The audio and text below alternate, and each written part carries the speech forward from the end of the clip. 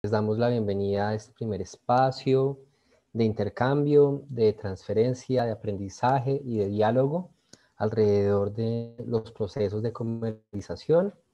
Recordarles que este ejercicio se desarrolla en el marco de un convenio sostenido entre el SENA y la Organización de las Naciones Unidas para la Alimentación y la Agricultura FAO, que busca fortalecer las capacidades de los actores institucionales que apoyan y acompañan las labores de los productores y productoras en el territorio nacional. Esto como parte de las acciones para el fortalecimiento del sector agropecuario colombiano. Bueno, la agenda de la jornada de hoy está dividida en dos momentos gruesos. Un espacio de apertura a cargo de Marcos Rodríguez, especialista senior del área de agricultura familiar y mercados inclusivos de la FAO. Y ya luego pasaremos en materia al espacio de socialización y transferencia metodológica. Entonces, para iniciar, Marcos, muy buenos días, te doy la palabra. Bueno, muchísimas gracias, José Daniel. Buenos días a todos y a todas los que ya se encuentran conectados, más de 60 personas. Mi nombre es Marcos Rodríguez Fazones, soy especialista senior en la FAO de los temas de agricultura familiar y mercados inclusivos, y también coordinador del programa Mesoamérica sin hambre, que justamente esta alianza con la FAO, con el SENA, está enmarcada en este programa de apoyo con la cooperación mexicana, MEXID, que va orientada sobre todo al fortalecer capacidades, ¿no? Capacidades en términos de cómo generar políticas y programas más inclusivos para la agricultura familiar campesina.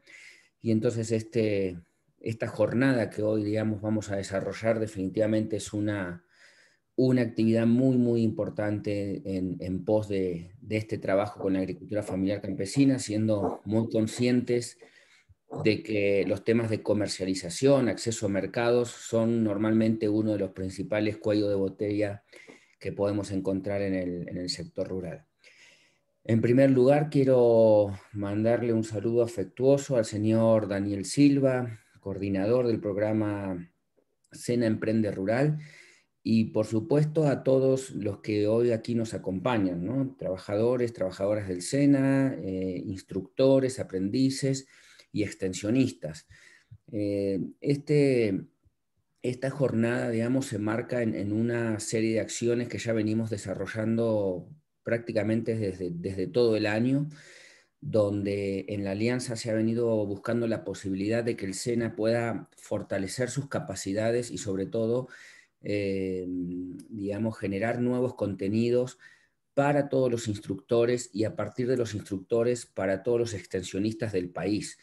Como todos sabemos aquí, hoy se está poniendo en marcha en el país el nuevo sistema de extensión rural, digamos, que responde a la ley de innovación, y uno de los elementos destacables de ese nuevo sistema de extensión es justamente avanzar hacia procesos mucho más integrales.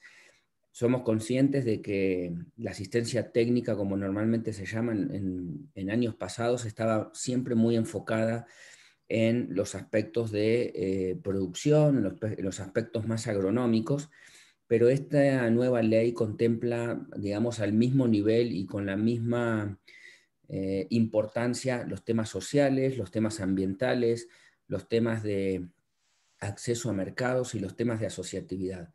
Así que el día de hoy vamos a profundizar, compartir con ustedes los temas de comercialización que ha venido desarrollando la FAO en los últimos años en Colombia, pero también con metodologías, instrumentos que también son replicados en otros países de América Latina. Aquí quisiera dar un mensaje final, y es que desde hace un tiempo FAO ha venido promoviendo lo que corresponde a conectar mejor a los mercados, ¿no? Buscar circuitos cortos de comercialización, impulsar buenas prácticas agrícolas y compras públicas. Digamos, cómo hacemos que los territorios sean mucho más resilientes en términos de comercialización y en términos de que la producción local se conecte de mejor manera con ese consumo local. La importancia de este enfoque que hemos venido promoviendo en el país sobre el tema de comercialización y sistemas de abastecimiento alimentario, que lo que busca fundamentalmente es conectar mejor a los actores de las cadenas y conectar mejor a los territorios en términos alimentarios. Digamos, hay una apuesta muy fuerte desde que lo que se produce local se consuma en lo local y obviamente generar como territorios mucho más resilientes. La pandemia fue un caso muy evidente de cómo los mercados se empezaron a afectar y si bien no ha habido problemas severos de desabastecimiento, sí vimos que aquellos territorios que dependen de mercados internacionales y que dependen o de otros mercados más lejanos dentro del mismo país, obviamente son mucho más vulnerables para garantizar la seguridad alimentaria. Entonces, gran parte de lo que vamos a ver hoy tiene que ver con eso, con cómo aprovechar esto que denominamos mercados de proximidad, circuitos cortos de comercialización y cuáles son las diferentes estrategias que ahí se pueden impulsar. Así que bueno, sin más, espero que sea una jornada sumamente provechosa. Nos va a acompañar Juan Pablo y Tulio, que son dos especialistas en los temas de abastecimiento y mercados, así que aprovéchenlos también para hacerle todas las consultas y bueno, espero que sea una jornada muy fructífera para todos ustedes. Así que muchísimas gracias y nada, adelante entonces José Daniel con la agenda. Gracias. Muchas gracias, Marcos. Buen día. Bueno, ya como lo mencionaba Marcos, este es un espacio pensado para eso, para el intercambio, para el aprendizaje y para el diálogo. Entonces, ya para entrar en materia, quisiera darle la bienvenida a los dos colegas que ya mencionó Marcos, Tulio y Juan Pablo. Entonces, quisiera pedirles el favor que pudieran abrir su pantalla para que las colegas y los colegas del SENA que nos acompañan hoy pues puedan reconocer sus rostros. Entonces, Hola, muy buenos días a todos y a Juan Pablo, todas. muy buenos días. Muy buenos días, Daniel. Muy buenos días a todos y a todas. Mi nombre es Juan Pablo Trivín. Yo hago parte del equipo de comercialización y abastecimiento del área de agricultura familiar y mercados inclusivos. Es un gusto poder compartir con todos y todas hoy esta jornada. Gracias, Juan Pablo, bienvenido. Tulio, buen día. Hola, buenos días, José Daniel. Buenos días, Juan Pablo, y a todos los colegas del SENA. Mi nombre es Tulio Montemiranda, soy el líder del componente de abastecimiento y mercados para el área de agricultura familiar y mercados inclusivos de la FAO en Colombia. Así que este va a ser un espacio, como ya lo dijo Daniel, de más que de formación, yo creería que es de intercambio de experiencias en torno a la comercialización. Aprovechando un poco el mensaje que nos deja Marco Rodríguez en términos de lo que implica hoy ser extensionistas rurales en un país con esta diversidad y con este potencial desde el desarrollo rural. Gracias, Dani. Listo. Vale, Muchas listo. gracias. Bueno, esta jornada la denominamos un poco componente comercial para extensionistas rurales en el marco de esta alianza estratégica FAO SENA.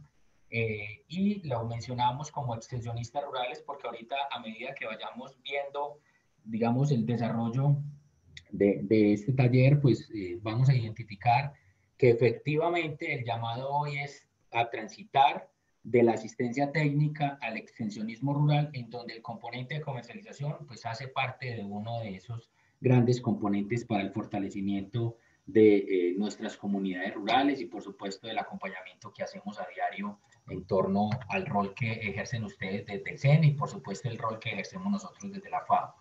El objetivo principal de hoy es socializar metodologías, herramientas e instrumentos de comercialización que le permitan a todos los extensionistas fortalecer los mecanismos de vinculación a los mercados de los productos de la agricultura campesina, familiar y comunitaria.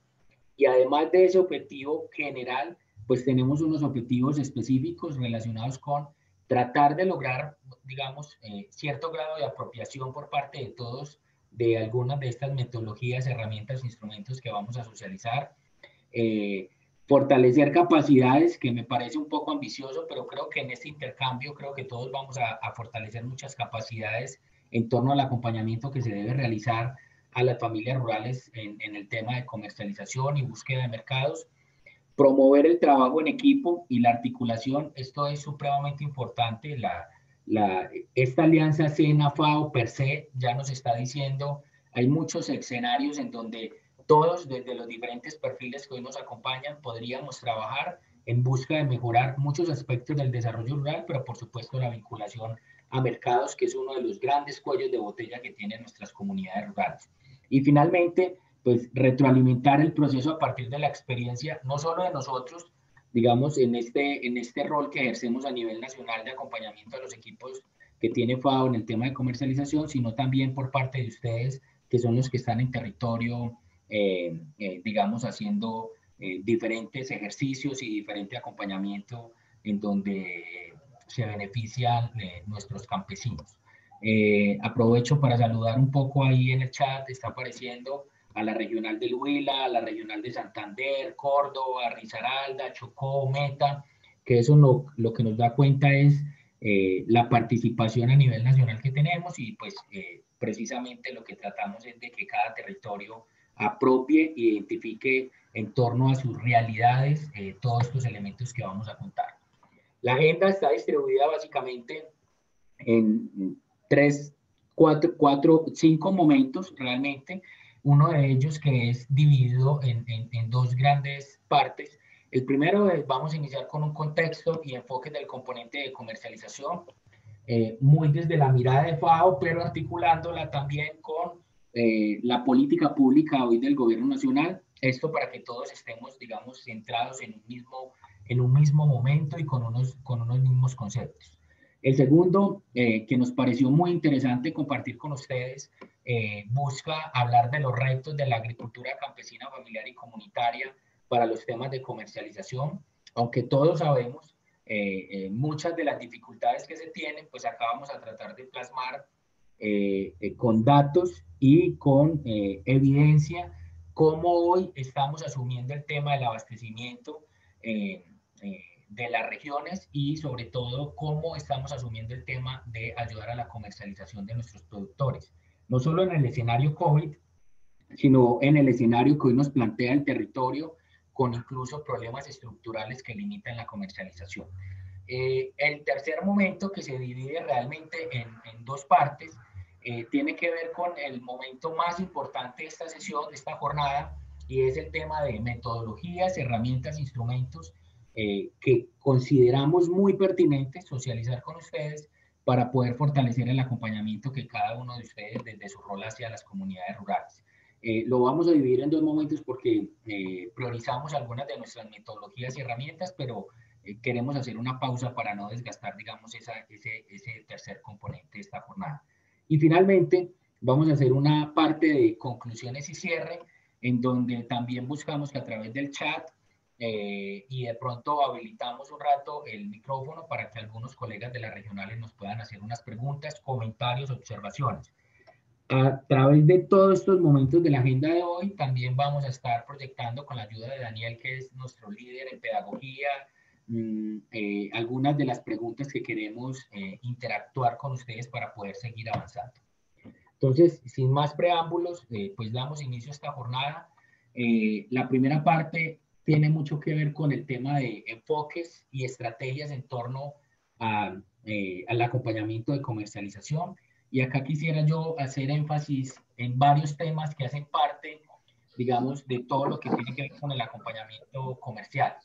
Uno es la transición que se ha tenido en los últimos años frente al tema de la demanda y que tiene que ver con cómo cambiamos la dinámica de producir para luego vender y transitamos hacia garantizar un mercado y luego orientamos la producción hacia ese mercado que consideramos potencial y al cual podríamos, digamos, suplir en términos de nuestros productos. Más allá de esa frase que pareciera que todo el mundo la replica y todas las entidades la replican, pues hay toda una transición que tiene que ver con entender muy bien los sistemas de abastecimiento, promover los circuitos cortos, que es una de las estrategias que nos ayuda a dinamizar no solo el tema de generación de ingresos, sino también que nos ayuda a mitigar un poco los impactos ambientales por la huella de carbono que deja el transporte y las largas cadenas de abastecimiento que se tiene todavía en el país. Y por supuesto las compras públicas con la ley 2046 que este año se logró sancionar y que para nosotros es un éxito y en donde consideramos que todos ustedes deberían tener la lupa puesta porque se abre la oportunidad de que las compras públicas puedan incorporar el 30% a través de productos que provienen directamente de la agricultura campesina, familiar y comunitaria. Detrás de ese 30% todavía tenemos muchos retos en el país para que la ley pueda estar implementada en los territorios a cabalidad, pero consideramos que es un primer inicio. Un segundo tema que es clave a la hora de pensar en la comercialización de manera integral tiene que ver con la asociatividad territorial. Y esto no solo involucra a las organizaciones de productores, a nuestra agricultura familiar, porque todos sabemos las debilidades que hoy tenemos para el tema de asociatividad, asociaciones y organizaciones de papel, y que lo que vemos en territorio realmente son productores individuales, a veces grupos de productores que se quieren organizar para la comercialización, pero que no están formalizados, pero también vemos, digamos, ejercicios de comercialización conjuntos, y entonces por eso promover la asociatividad se convierte en una oportunidad, pero también en un reto enorme porque son procesos que tienen que ir, digamos, con unas fases de transición para que no nos pase el boom que nos pasó en los últimos 7, 8 años, una cantidad de organizaciones de papel tratando de postularse a recursos y a proyectos, pero que finalmente terminan siendo solo eso, no hay nada de cohesión social. Un tercer tema que es clave desde los enfoques tiene que ver también con la agroindustria y las cadenas de valor. La cadena de valor nos invita también a mirar a nivel de todos los eslabones cuál es el valor agregado y los procesos de transformación que estamos promoviendo, particularmente ustedes desde el SENA, en donde nosotros desde FAO y personalmente yo considero que es una entidad que primero llega a todos los territorios del país. Segundo, las experiencias de fortalecimiento en los emprendimientos productivos y las cadenas de valor son exitosas. Y tercero, la calidad de los equipos que tiene el SENA, pues es hoy una bendición, una oportunidad para todas las familias rurales, y nosotros, de hecho, lo identificamos y lo confirmamos en cada uno de los territorios que también hacemos presencia con nuestros convenios. Un cuarto elemento que hace parte de estos enfoques y estrategias que hay que seguir promoviendo tiene que ver con las alianzas público-privadas. Hoy, la invitación grande que hace, digamos, la política en estos temas, pero en general en la región, es a promover alianzas público-privadas que nos ayuden a vincular de mejor forma los productos de nuestra agricultura familiar a los mercados. Y eso solo se puede hacer a través de este tipo de alianzas, primero por los recursos que ello implica, segundo, porque definitivamente hay unos retos enormes en términos de infraestructura, de logística para el transporte de los productos, del tema de post cosecha, entre otros elementos que solo es posible si buscamos alianzas entre los diferentes actores. El quinto elemento, desde los enfoques, es el tema de la extensión rural e innovación. Ya lo mencionaba Marcos en la introducción de este espacio. Tiene que ver el tema de la ley del Sistema Nacional de Innovación Agropecuaria y cómo en ese concepto tan amplio y transformador del extensionismo rural se incorpora los elementos mínimos para la comercialización. ¿Qué implica esto? Que la comercialización es solo un componente de varios componentes que debemos trabajar a la hora de acompañar nuestras comunidades rurales, y ello pues implica también que nosotros como extensionistas rurales que hacemos el acompañamiento directo también con comunidades, y en nuestro caso que lideramos equipos en territorio, pues implica tener esa mirada integral de lo que implica el desarrollo rural. El sexto elemento tiene que ver con redes de innovación locales de integración productiva, y es cómo buscamos mecanismos alternativos para integrar ejercicios en territorio y que esto nos permita también promover no solo las compras públicas, sino la vinculación a otros tipos de canales que ahorita les vamos a mencionar. Finalmente, hablamos de competencias sociocomunitarias.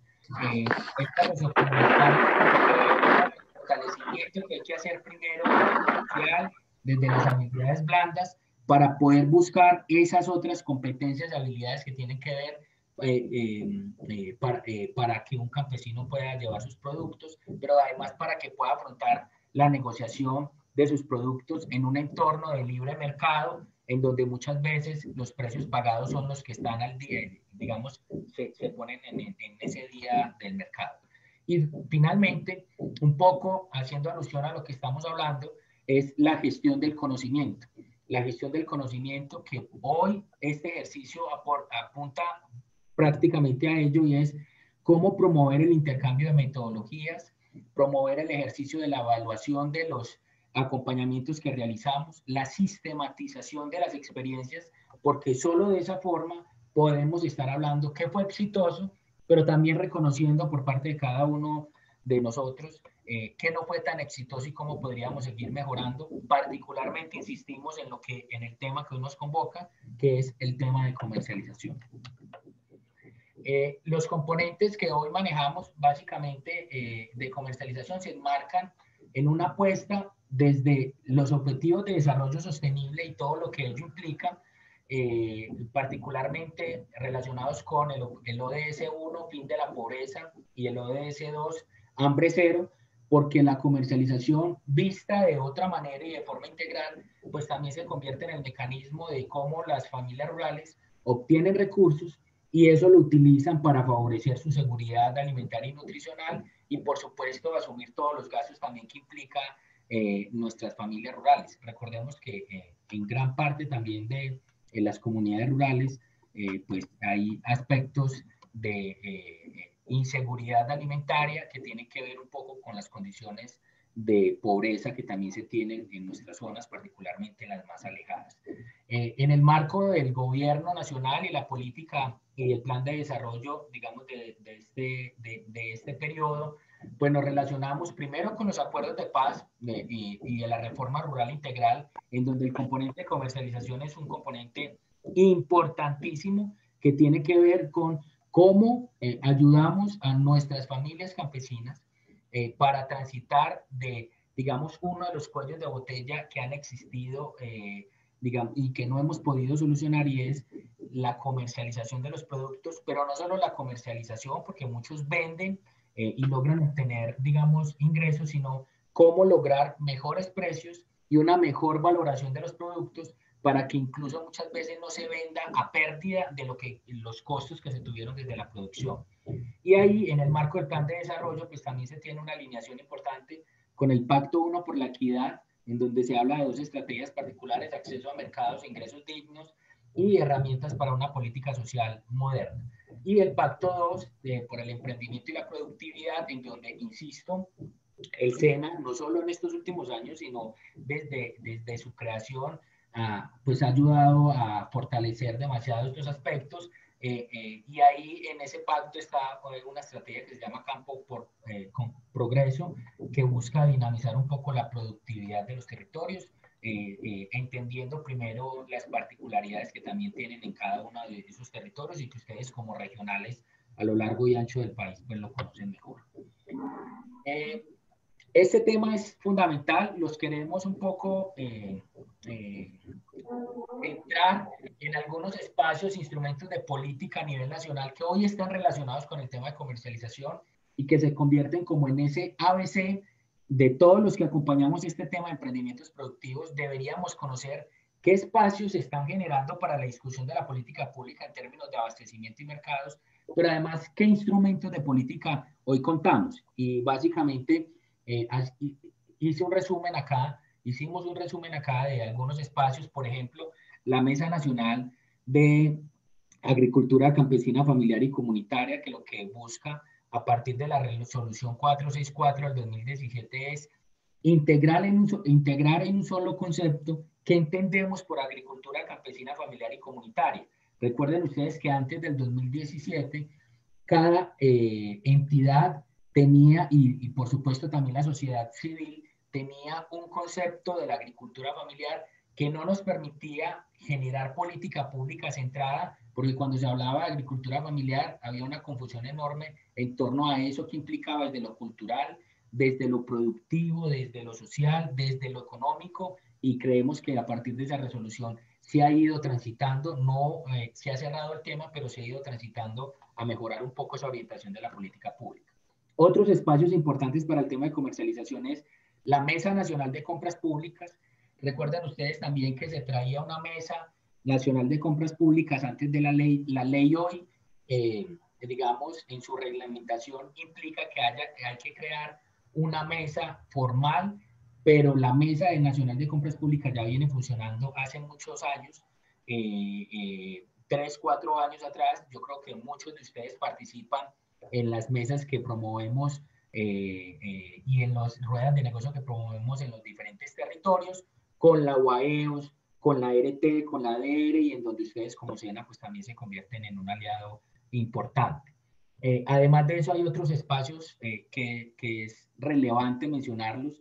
Tiene que ver con la Mesa Nacional de Asociatividad, las mesas territoriales de abastecimiento y seguridad alimentaria y nutricional, que a partir de la pandemia por COVID-19 se comenzaron a implementar en algunos territorios, primero por ordenanza y luego un poco por el decreto, que no estoy seguro si hace unas pocas semanas ya lo sacó el Ministerio de Agricultura y Desarrollo Rural. Y en cuanto a instrumentos de política, por no mencionar muchos otros, pues tenemos la resolución 464 que le decía que nos ayuda a orientar el concepto de agricultura campesina, familiar y comunitaria, el Plan Nacional de Comercialización. Ese Plan Nacional de Comercialización es muy importante, entre otras cosas, porque nos da algunos elementos para comenzarlos a aterrizar en los territorios y tiene que ver con la valoración y la promoción de esquemas alternativos de comercialización, el tema del fortalecimiento de las capacidades para comercializar. Ahorita vamos a ver un poco de eso. Toda nuestra agricultura campesina, familiar y comunitaria, pues son los que producen los alimentos. Más del 70% de los alimentos del país provienen de sus manos, pero no todos tienen ni las habilidades ni las competencias e incluso muchas veces ni la intención de liderar procesos de comercialización. Así que fortalecer esas capacidades y entender los roles de nuestros campesinos y campesinas en los territorios, pues va a ser fundamental a la hora de promover estas estrategias. Finalmente, ahí quisiéramos dejarles ahí en el radar, muchos de ustedes probablemente los conocen, pero actualmente el Ministerio de Agricultura trabaja en un Plan Nacional de Agrologística. Este Plan Nacional de Agrologística es supremamente importante para poder desarrollar, digamos, todas las fortalezas territoriales para que el abastecimiento de alimentos pueda ser más eficiente, pero además conozcamos de primera mano cuáles son esas necesidades en términos de infraestructura vial, procesos logísticos para el transporte de los productos, operadores logísticos existentes en los territorios, entre muchas otras variables. Insisto, hoy más del 80% de nuestras vías terciarias se encuentran en muy mal estado o en condiciones muy lamentables que evidentemente se convierten, digamos, en un escenario que complica más la comercialización. Y eso que no estamos hablando de, digamos, los caminos de herradura y, bueno, muchas otras adversidades con las que cuentan las comunidades rurales más alejadas. Dentro de esta jornada quisiéramos que ustedes nos entendieran un poco, o más bien reafirmaran muchos de los conocimientos que tienen sobre los sistemas agroalimentarios, porque a veces se habla indiscriminadamente del sistema agroalimentario, sistema de abastecimiento, y entonces traté un poco de esquematizar acá para que nos entiendan qué se busca con este acompañamiento comercial. Básicamente, los sistemas agroalimentarios es, digamos, ese mecanismo en donde confluyen todos los actores, tanto públicos, privados como sociedad civil, para, digamos, garantizar el acceso constante y efectivo de alimentos, no solo de las zonas urbanas, sino también de las mismas zonas rurales. Recordar que no todos los territorios producen todos los alimentos. En el marco de ese sistema agroalimentario sostenible, pues confluyen todos los temas logísticos, productivos, temas de política pública, temas de sociedad civil, etc. En el marco de ese sistema agroalimentario, pues hay una partecita que desde lo conceptual se entiende como subsistema de abastecimiento y distribución de alimentos.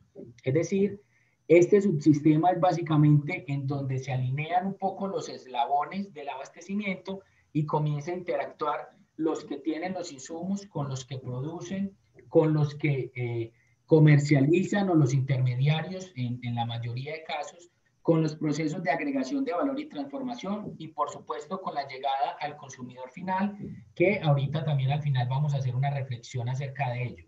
Como extensionistas rurales no solo trabajamos el acompañamiento y el fortalecimiento de capacidades a nuestros equipos en territorio, sino también cómo trabajamos desde nuestros hogares y desde nuestras comunidades y nuestro entorno, el rol que tenemos como consumidores.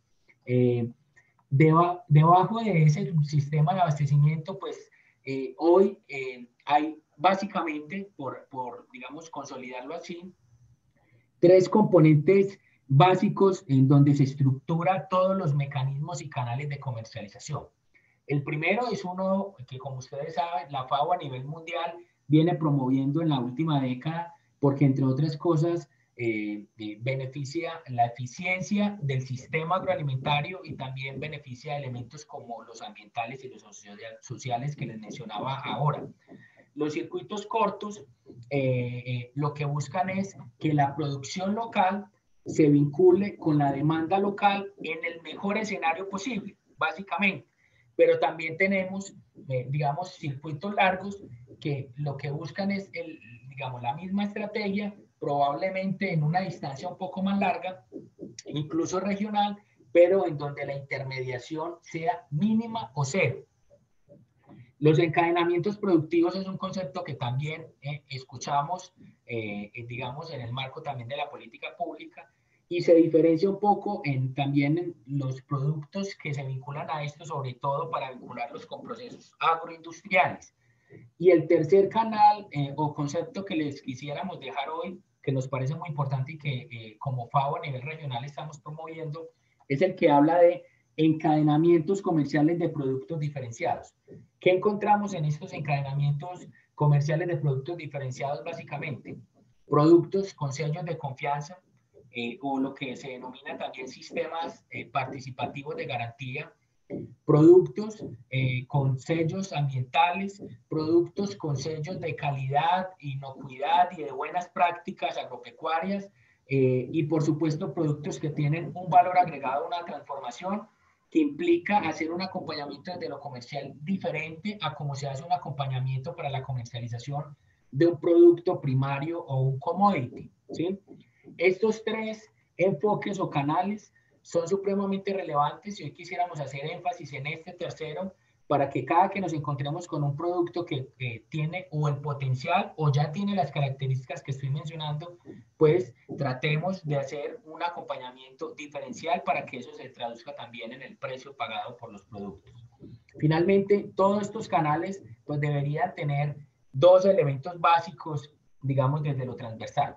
El enfoque diferencial, porque evidentemente el enfoque diferencial también en la comercialización nos da un elemento de entrada a cómo abordar el tema, y el enfoque de riesgos de mercado que busca mitigar un poco esos elementos del libre mercado en el que se inserta una agricultura familiar y en donde hay unos peces muy gordos que son los que acaparan muchas veces, digamos, la comercialización, la intermediación, los precios. Y esto no solo pasa a nivel local, pasa a nivel de plazas de mercado, de centrales de abasto, incluso a nivel de los canales Oreca.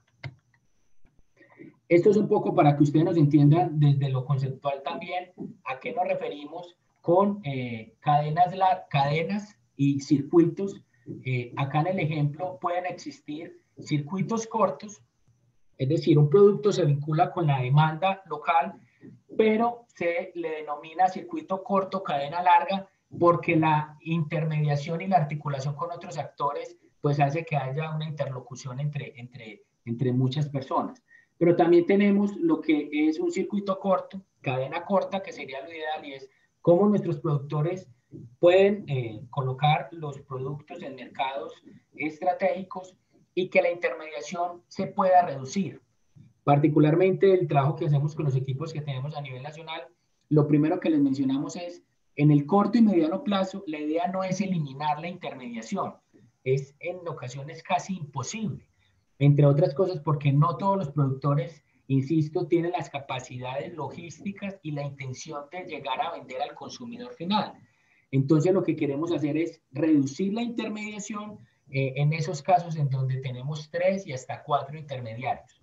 Pero asimismo tenemos cadenas largas con circuitos largos, es decir, productos que salen desde lo local y se vinculan con lo regional, nacional, incluso con los mercados de exportación, y cadenas cortas con circuitos largos, que también sería lo ideal, y es en donde los productores logran conectar sus productos con mercados que valoran mejor sus precios, en el caso de café de exportación, los microlotes, etcétera, pero en donde la intermediación se reduce para poder que el margen de apropiación sobre el precio final pues sea muchísimo mejor.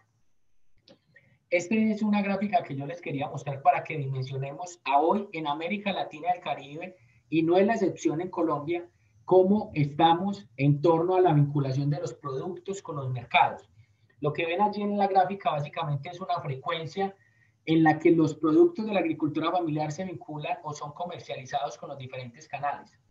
Lo que vemos allí es que los productos que provienen de la agricultura familiar particularmente se vinculan en mayor medida o mayoritariamente con los mercados tradicionales, que son los comerciantes, los mayoristas, que son los que les almacenan el producto o les compran el producto y lo venden a un precio mayor, o las centrales de abasto, que ya sabemos cuáles son las características y las condiciones.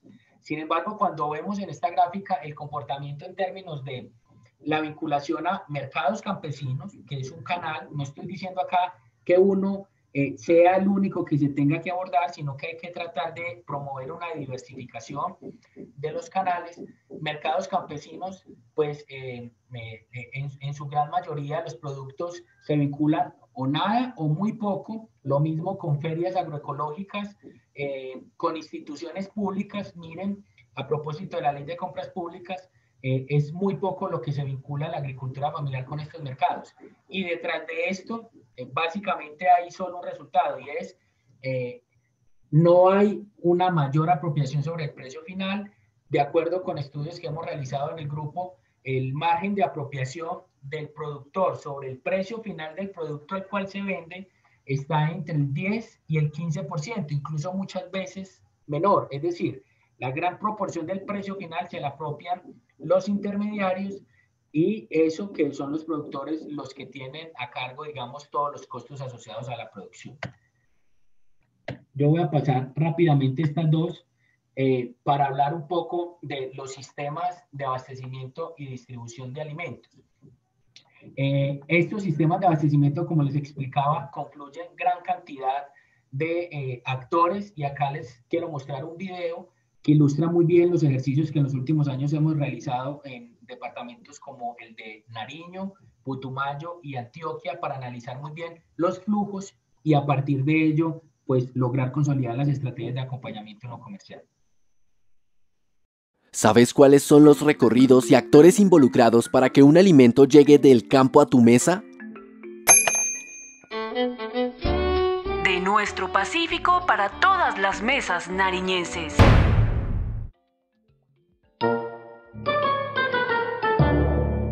Aunque no es así para todos los casos, es la realidad de muchos de nuestros alimentos.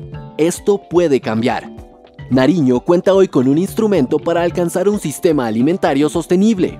Una herramienta con la que tomadores de decisiones puedan planificar el territorio eficientemente, con la que familias rurales nariñenses pueden tener una fuente estable de empleo e ingresos, produciendo lo que el mercado local demanda y aún no ha sido cubierto, con la que los y las emprendedoras agropecuarias pueden hallar oportunidades de nuevos mercados y agroindustrias, con la que los nariñenses pueden tener acceso a una oferta estable, diversa, inocua y de calidad de alimentos para todos, y con la que hasta podemos reducir la pérdida y desperdicio de alimentos y mitigar el cambio climático.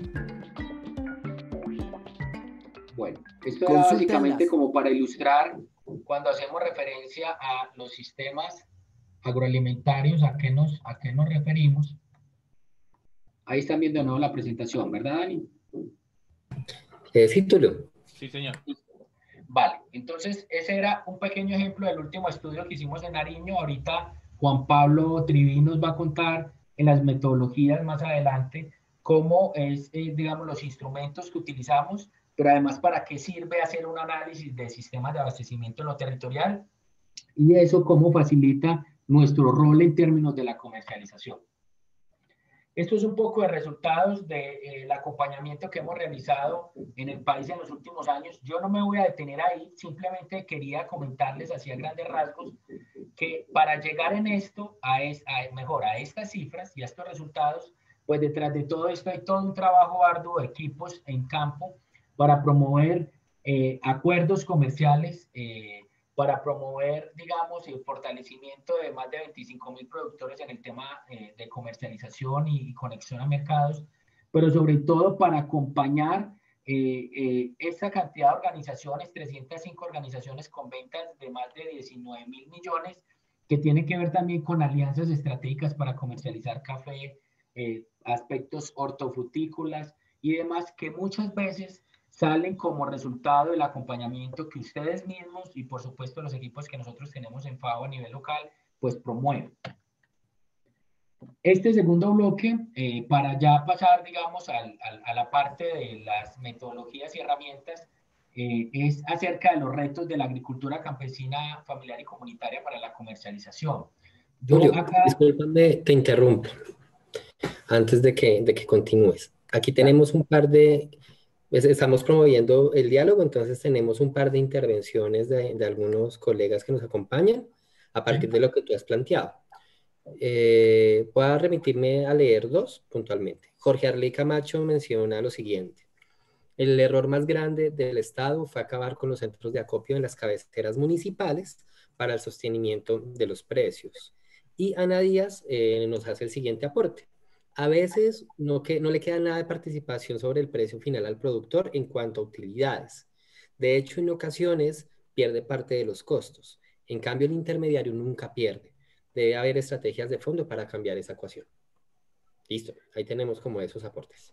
Súper, Dani. Y para complementar esos elementos que mencionan, a propósito de los que puedan recordar o hayan estudiado acerca de lo que se conoció como el IDEMA, que un poco ayudaba a organizar todo este tema también del componente de abastecimiento y comercialización, y que evidentemente algunos aspectos que no funcionaron tan bien, pero de los que sí funcionaron, pues creo que no hemos aprendido digamos, a promover ese tipo de estrategias y entidades. Entonces, antes de continuar con lo que les queremos contar, que es un poco qué situación está pasando en el país, para luego transitar a nosotros como extensionistas rurales, qué podemos hacer, con qué metodologías y herramientas contamos.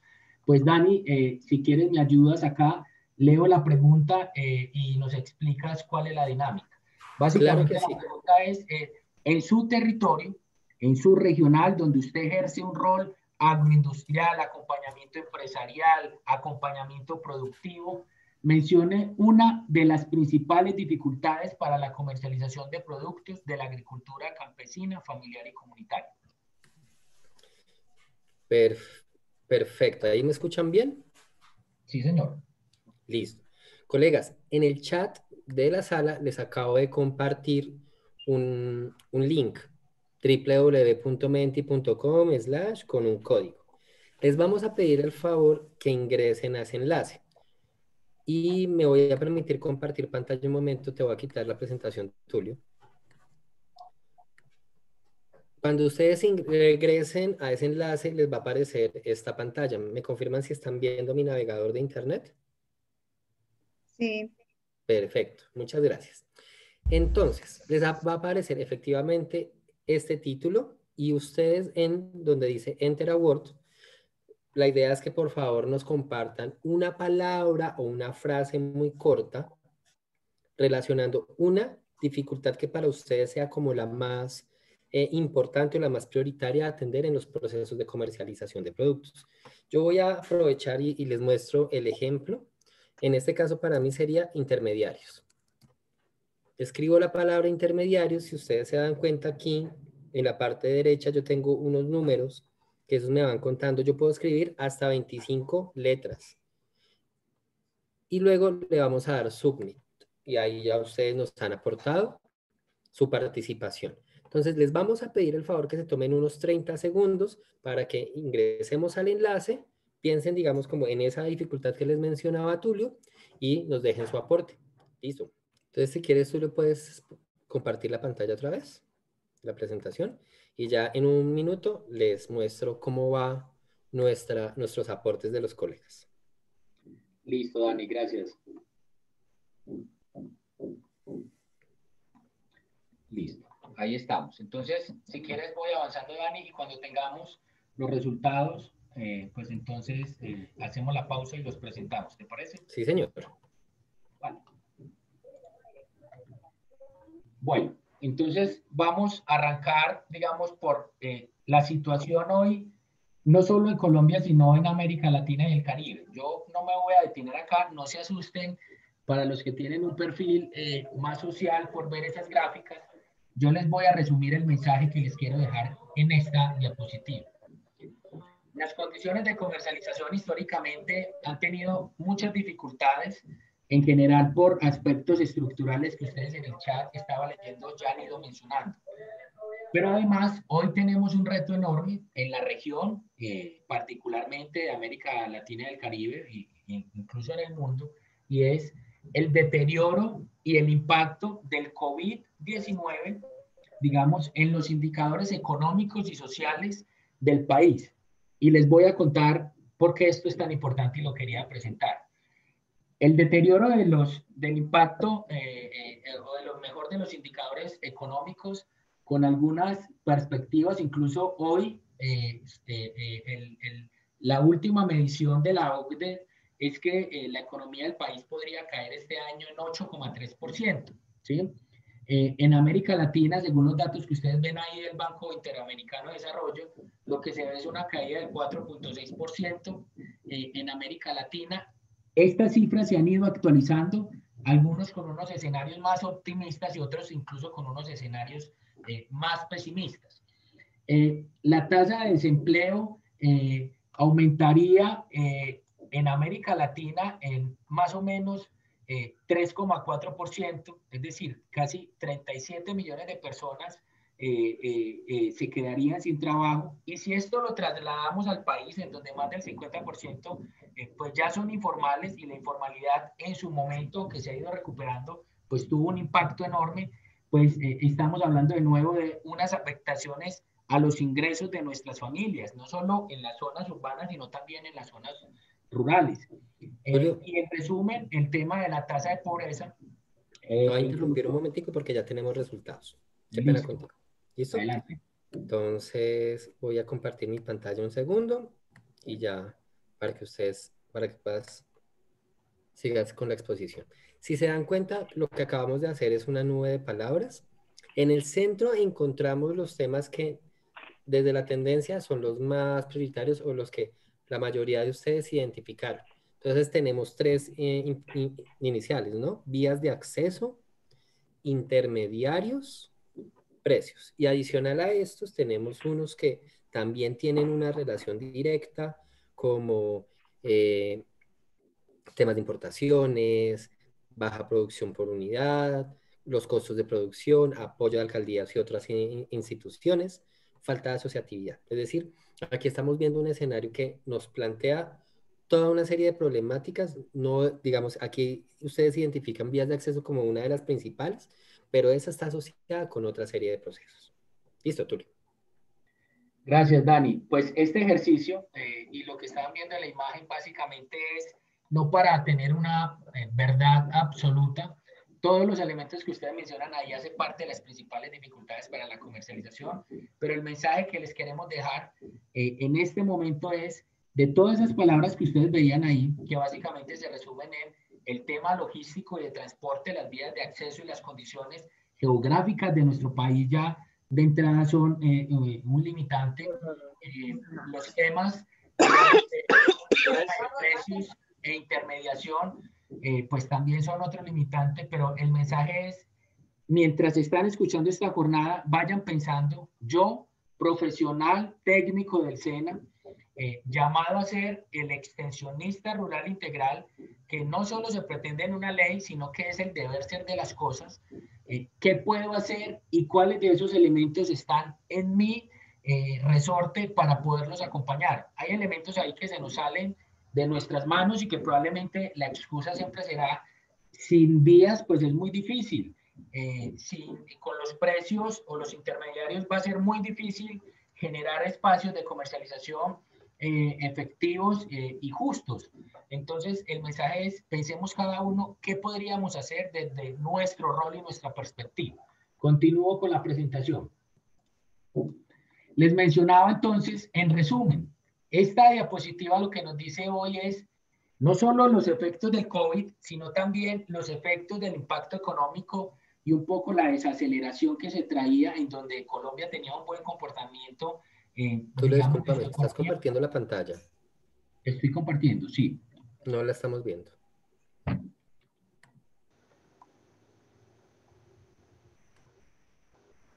Listo. Entonces les decía, esa diapositiva lo que nos orienta hoy es los retos que tenemos para la comercialización tienen mucho que ver en el contexto económico y social, en torno a poder, digamos, mejorar la generación de ingresos de nuestras familias, y eso va a tener un impacto definitivamente en cómo nuestras familias acceden a los alimentos, digamos, en una canasta que pueda garantizar su seguridad de alimentación nutricional, pero además en la medida que se deteriore la compra de alimentos y el acceso a los alimentos, pues también vamos a tener una problemática para la generación de ingresos de nuestras familias rurales. Así que esa diapositiva nos muestra un contexto importante. Esto básicamente resume las amenazas que hoy tenemos: amenazas desde la oferta, por la volatilidad de los precios, porque todavía no tenemos el verdadero impacto del COVID, probablemente el próximo año, y aunque el sistema de abastecimiento ha permanecido estable, el próximo año veríamos las afectaciones en algunos de los cultivos, porque hay productores y, digamos, familias rurales que no tienen cómo volver a sacar su cosecha. Y desde el punto de vista de la demanda, digamos, la mayor amenaza es que el deterioro de los indicadores como el empleo, el ingreso, etcétera, la pobreza, pues va a ocasionar que primero las familias no puedan acceder a buenos alimentos que garanticen su seguridad alimentaria, pero además esto también se traduce en un impacto en los productores, que son los que llevan estos alimentos a los mercados. ¿Qué están haciendo en el país, y no solo en el país, sino en América Latina, para que ustedes como extensionistas rurales lo tengan en cuenta? Una vez comenzó este tema del COVID, pues resulta que por fin se dio una mirada también muy importante a cómo, de cierta manera, blindar el sistema de abastecimiento y que nuestros productores no fueran los más afectados. En este sentido, lo que se conoció básicamente fue: se aumentaron las estrategias de programas que involucran la inclusión social y productiva, que es una de las estrategias que hay que hacer. La inclusión social y productiva lo que busca es, no solo hay que garantizar, digamos, que nuestros productores tengan ingresos y que puedan producir y tengan los insumos para producir, sino que también hay que garantizar que sus familias estén bien en términos de salud, educación, acceso a elementos mínimos que hacen parte, digamos, de su vida diaria. Y en términos de abastecimiento, por ejemplo, Argentina en su mercado central estableció precios máximos para algunos productos. Recordemos que Colombia estableció una línea para la especulación de productos que estaba ocasionando que los productores aprovecharan a los intermediarios y le dijeran: mira, se bajó la demanda, les vamos a tener que pagar muy poco precio por su producto, y resulta que acá en las grandes ciudades y en los centros urbanos y de consumo estaba sucediendo lo contrario. O muchas veces los mismos comerciantes estaban poniendo, digamos, unos precios excesivos a los compradores, precisamente aprovechando esa dinámica. Otros países como Chile establecieron un comité de abastecimiento para asegurar la cadena logística. Perú estableció toda una estrategia nacional de mercados itinerantes. Uruguay se le solicitó fijar precios fijos a una canasta de 84 productos, que lo que buscaba es que los intermediarios y la especulación no castigara el precio de los productos de la agricultura familiar, y así sucesivamente. Brasil estableció una consulta de precios digital y fija digital y telefónicamente, pero Brasil sabemos que pues lleva una política en términos de la agricultura familiar y las compras públicas muy avanzada, así que esto hace parte un poco más de esa estrategia de largo plazo. ¿Qué tenemos en Colombia? Y con esta sección pasamos ya al tema de las metodologías con nuestro colega Juan Pablo y luego volvemos a retomar más adelante. En Colombia lo que tenemos es un tema de asociatividad muy limitado que también perjudica el tema de comercialización. Solo un 7% de las asociaciones están registradas en el Registro Único Empresarial y Social. La vinculación de la agricultura familiar a organizaciones es del 8%, incluso hay mediciones que hablan de menos, esto es del Censo Nacional Agropecuario.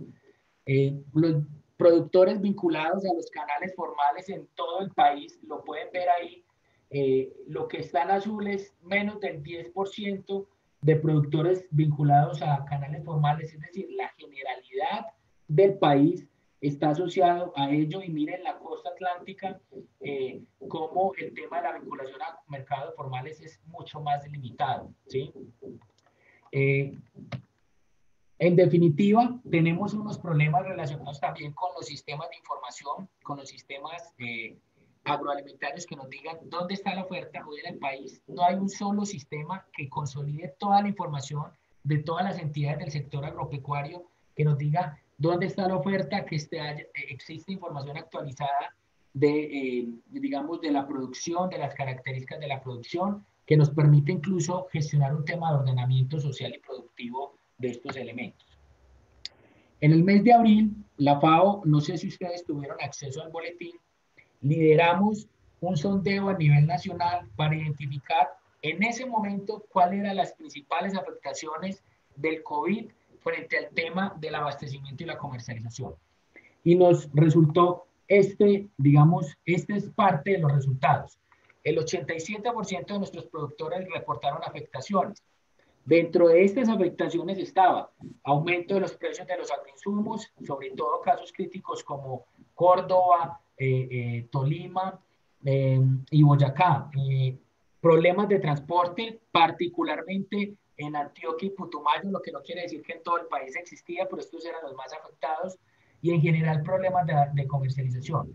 Cada uno de ustedes como regionales identifique su barrita para que vean las problemáticas, digamos, que se tienen ahí, en el entendido que el azul está relacionado con problemas de comercialización, el morado está relacionado con problemas de transporte, perdón, el naranja, o no sé cómo lo están viendo allí, problemas de comercialización, el morado o el lila, mejor, problemas de transporte para sacar los productos, y así sucesivamente.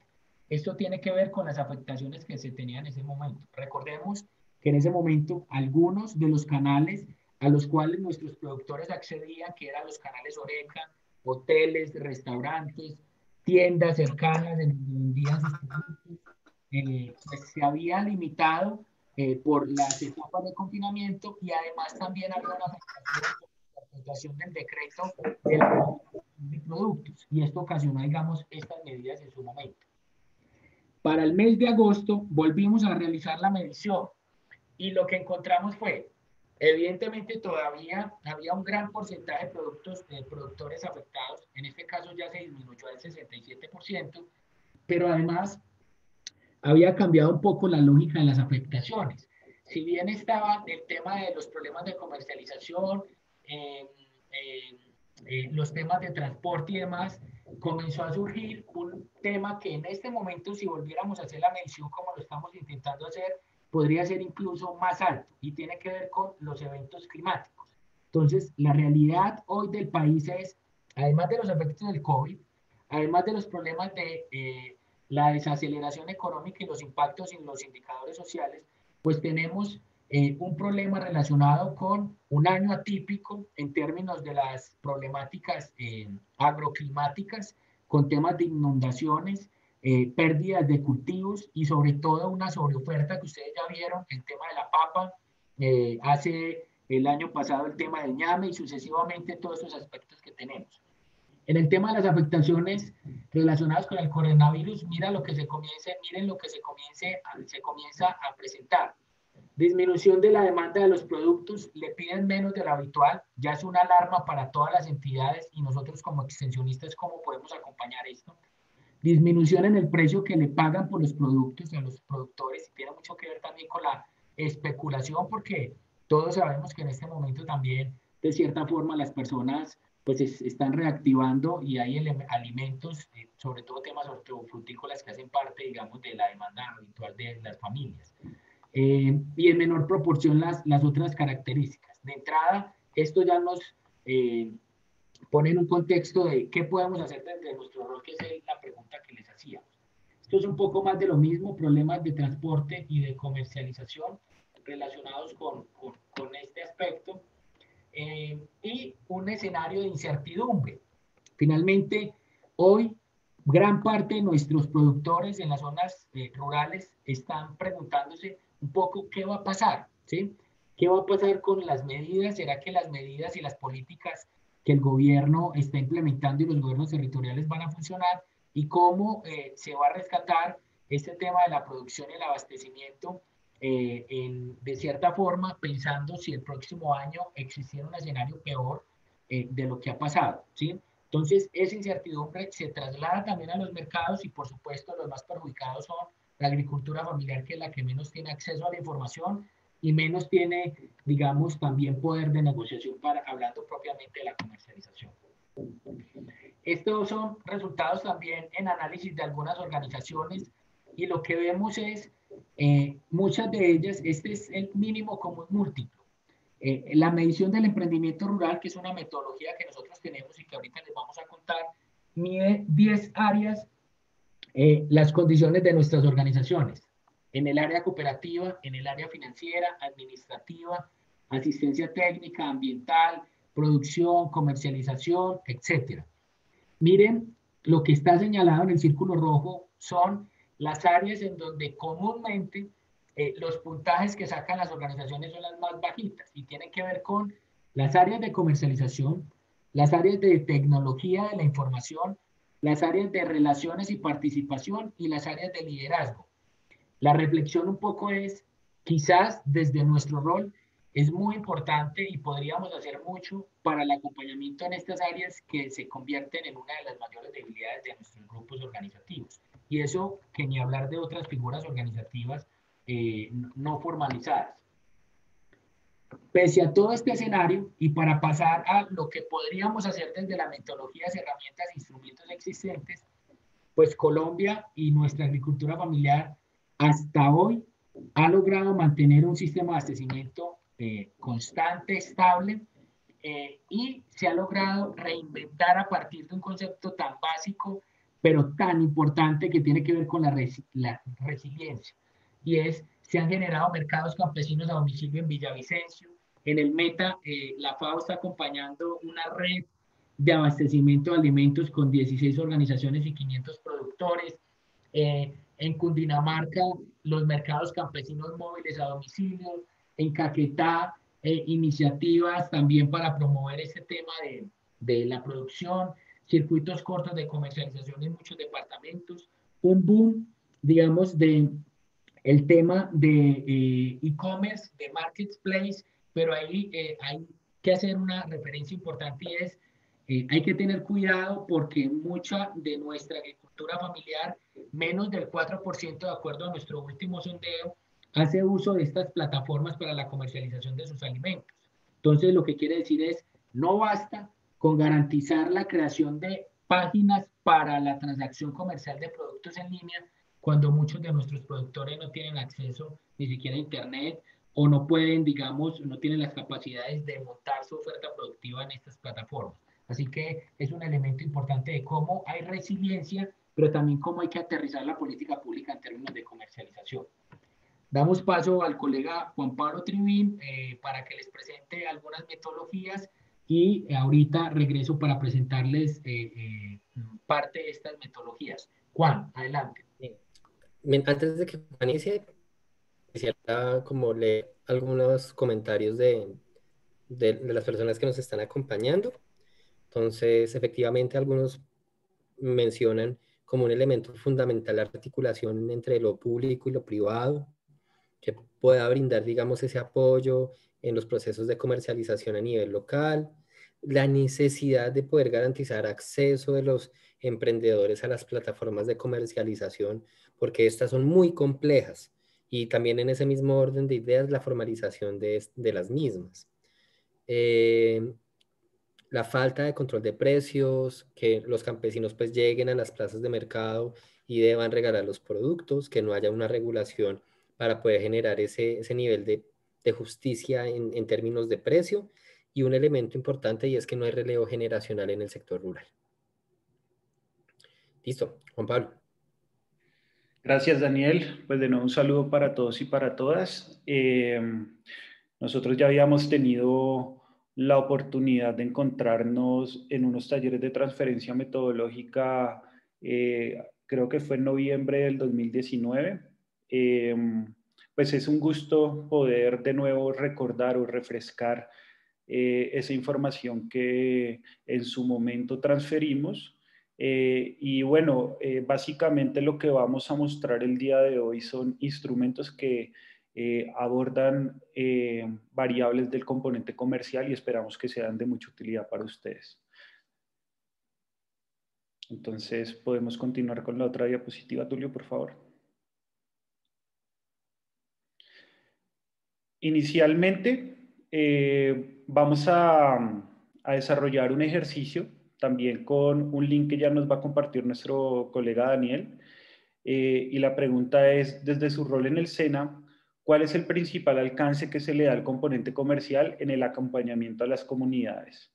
Entonces, de la misma manera que realizamos ahorita la encuesta, ya les vamos ahí ya Daniel compartió el link en el chat, pueden ingresar y hacer su votación.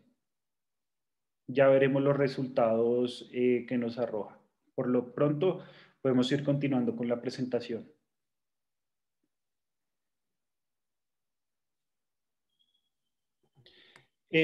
Cuando nosotros hacemos un proyecto de desarrollo rural, pues básicamente tenemos diferentes fases que parte desde un diagnóstico de condiciones territoriales, se continúa con una caracterización de la población objetivo. En este caso, como nosotros trabajamos con las comunidades rurales, suelen ser organizaciones de productores. Se hace una identificación productiva de inversiones rurales, luego se pasa a una fase de priorización de emprendimientos productivos e ideas de negocio. En una quinta fase, implementación y fortalecimiento de capacidades, y finalmente una última fase, que es la sexta, que es de evaluación y transferencia, ¿no? Ahí nos damos cuenta que tenemos diferentes metodologías. Podemos ver en el primer eslabón que tenemos estudios de abastecimiento, sondeos rápidos de mercado, mapas parlantes, listas de chequeo que nos permiten tener una idea de lo que está sucediendo en el territorio. En adelante pues empezamos a ver una serie de metodologías, por ejemplo el MER, que ya lo veremos más adelante y que de pronto ustedes están un poco familiarizados porque en esos talleres que mencionamos los trabajamos. Entonces tenemos el MER con variables de género.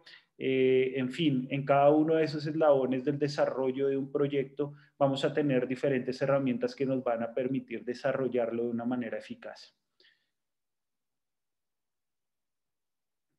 Podemos continuar a la siguiente diapositiva, por favor.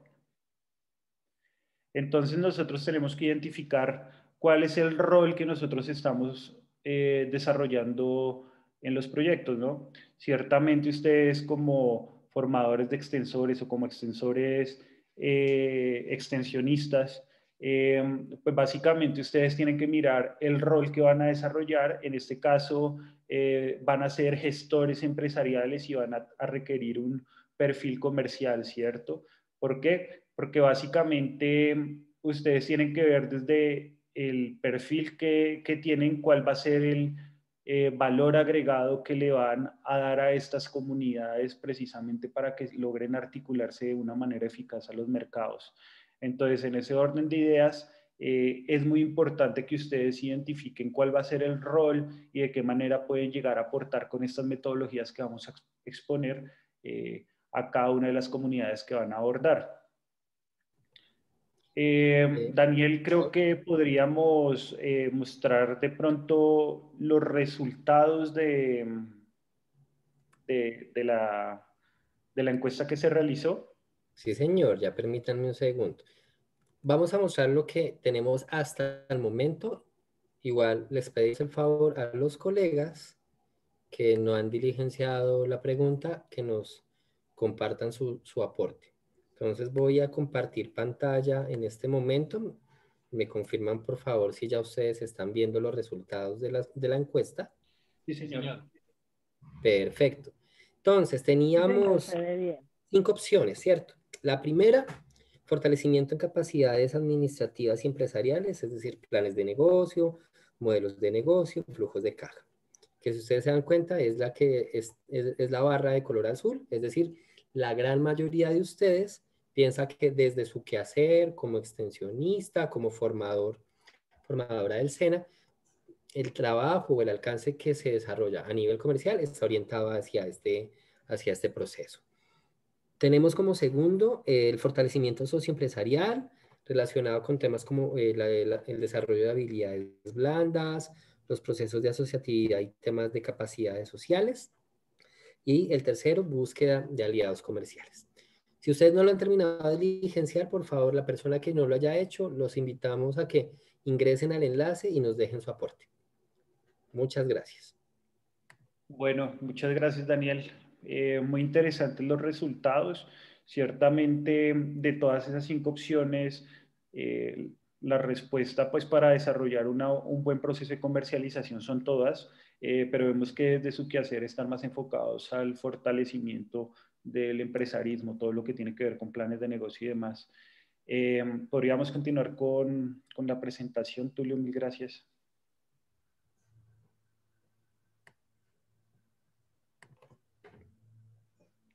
Y pasamos a la siguiente diapositiva, por favor.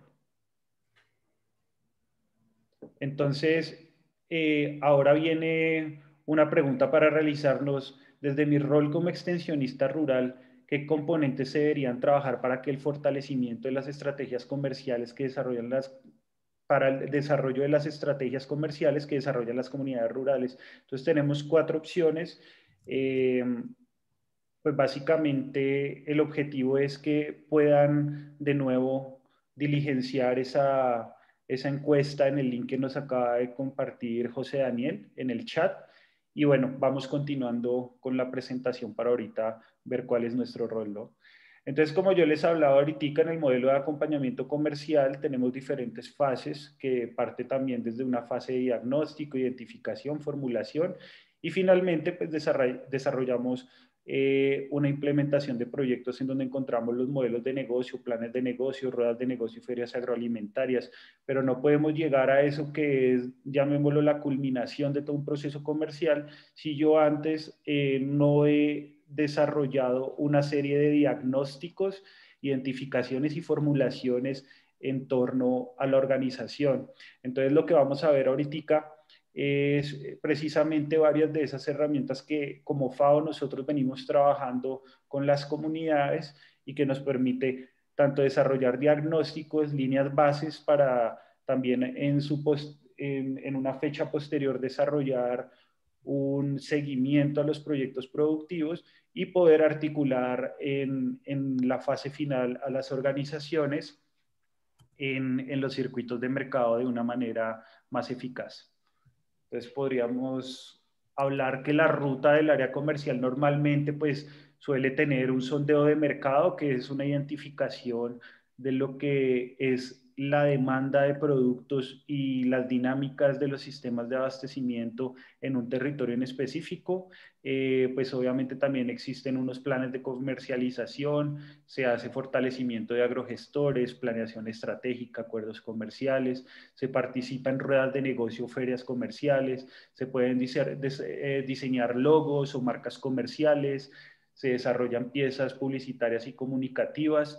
Pues obviamente también hay un desarrollo socioempresarial que pues es la formación en costos y registros de producción y obviamente también hay una capacitación en estrategias de comercialización. Entonces, digamos que esa puede ser una ruta.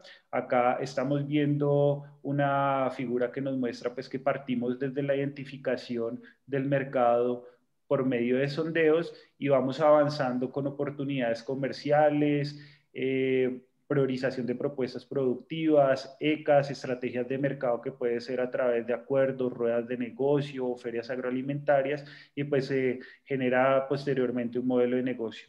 Esto es un proceso cíclico porque básicamente pues cuando nosotros estamos llevando a las organizaciones a que desarrollen estos modelos de negocio, siempre tienen que estar muy actualizadas a las que son las dinámicas del mercado. Entonces vamos a ver inicialmente una de las herramientas que nosotros solemos utilizar, que es el mapeo de actores. Para ello primero vamos a hablar del tema de los mapas parlantes, que nosotros en su momento lo vimos en uno de los talleres de capacitación, y vamos a leer la definición. Es una metodología participativa que permite recoger de manera gráfica la percepción cultural, económica y social de los habitantes sobre el territorio local, empleando el lenguaje comprendido y reconocido por los habitantes del territorio. En su momento, cuando nosotros estábamos haciendo la transferencia de esta herramienta, creo que de pronto varios de ustedes recuerdan que tomábamos una cartelera y cada uno de ustedes empezaba a hacer un mapeo de un territorio y a dar una perspectiva de lo que sucedía en cada una de las zonas en las que se trabajaba. Podríamos avanzar a la otra diapositiva, Tulio, gracias. Y pues básicamente, ¿qué aspectos aborda estos mapas parlantes? Aspectos ecológicos, aspectos económicos, productivos, históricos, sociales y culturales de un territorio en específico. Continuemos, por favor.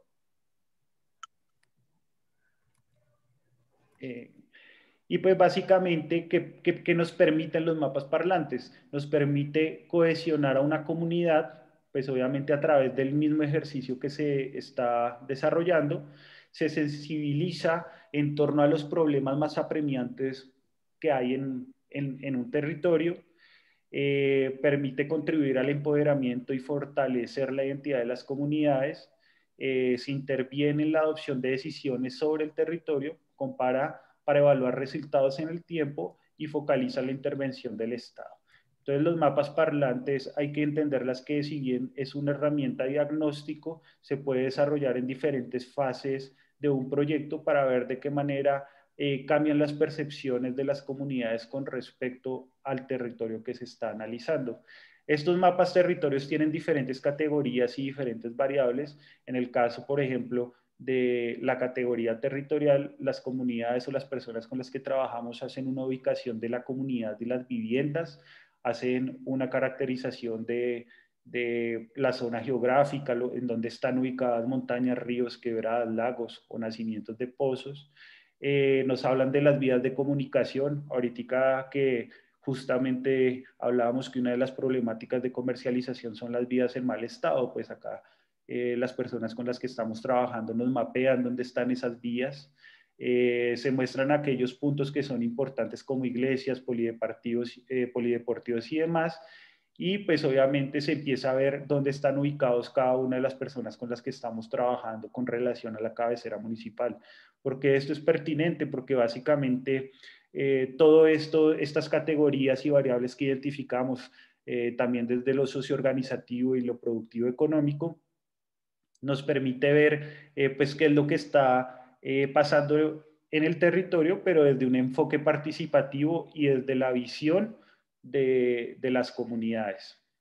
Entonces, cuando nosotros elaboramos la construcción o realizamos la construcción del mapa parlante como tal, tenemos diferentes instrumentos. Uno que es el mapa parlante, que es el croquis del territorio y que se hace a través del establecimiento de gráficos y convenciones para la categorización. Ahí, como ustedes pueden identificar en el mapa, pues está participando una comunidad y en el fondo pues se ve el mapa parlante que ellos han realizado. A ellos se les realizan unas preguntas orientadoras por categoría que les permita realizar el diálogo entre ellos y llegar a una serie de decisiones que sean colectivas, no que sean unilaterales, sino que sean de manera participativa. Continuamos, por favor. Tenemos también una línea de tiempo, que es una representación de la secuencia de eventos o hitos sobre una situación determinada en el tiempo. Aparte de ese mapa parlante que vimos anteriormente, también realizamos una línea de tiempo que nos muestra pues cuáles han sido esos hitos que han de repente afectado una comunidad, que pueden ser hechos, afectaciones y cuáles han sido las medidas de mitigación o prevención. Ahí normalmente, pues cuando nosotros trabajamos esa línea de tiempo, las comunidades suelen mencionarnos, por ejemplo, si han sufrido algunas afectaciones como inundaciones y demás, que nos permita eventualmente llegar a gestionar el riesgo. Continuamos con la próxima diapositiva, por favor. Y tenemos también unos mapas relacionales que básicamente nos permite también generar o identificar cuáles son los actores que están en el territorio, que interactúan con la comunidad y los niveles de relacionamiento y cercanía que pueda haber con estas comunidades. Entendiendo también que ellos están en un proceso de articulación para el desarrollo de diferentes procesos, ¿no? Entonces ahí nosotros vemos, pues, por ejemplo, que cuando nosotros vamos a una comunidad y hacemos este mapa, normalmente pues como estamos en el desarrollo de un proyecto, a FAO se le sitúa en el centro porque tenemos una relación central y pues ya sin mayor presencia, como mencionan ocasionalmente, pues a veces hay otros actores, otros que son cercanos u otros que son intermitentes. Ese es básicamente un mapa que nos permite ver la relación que hay de las instituciones con las comunidades.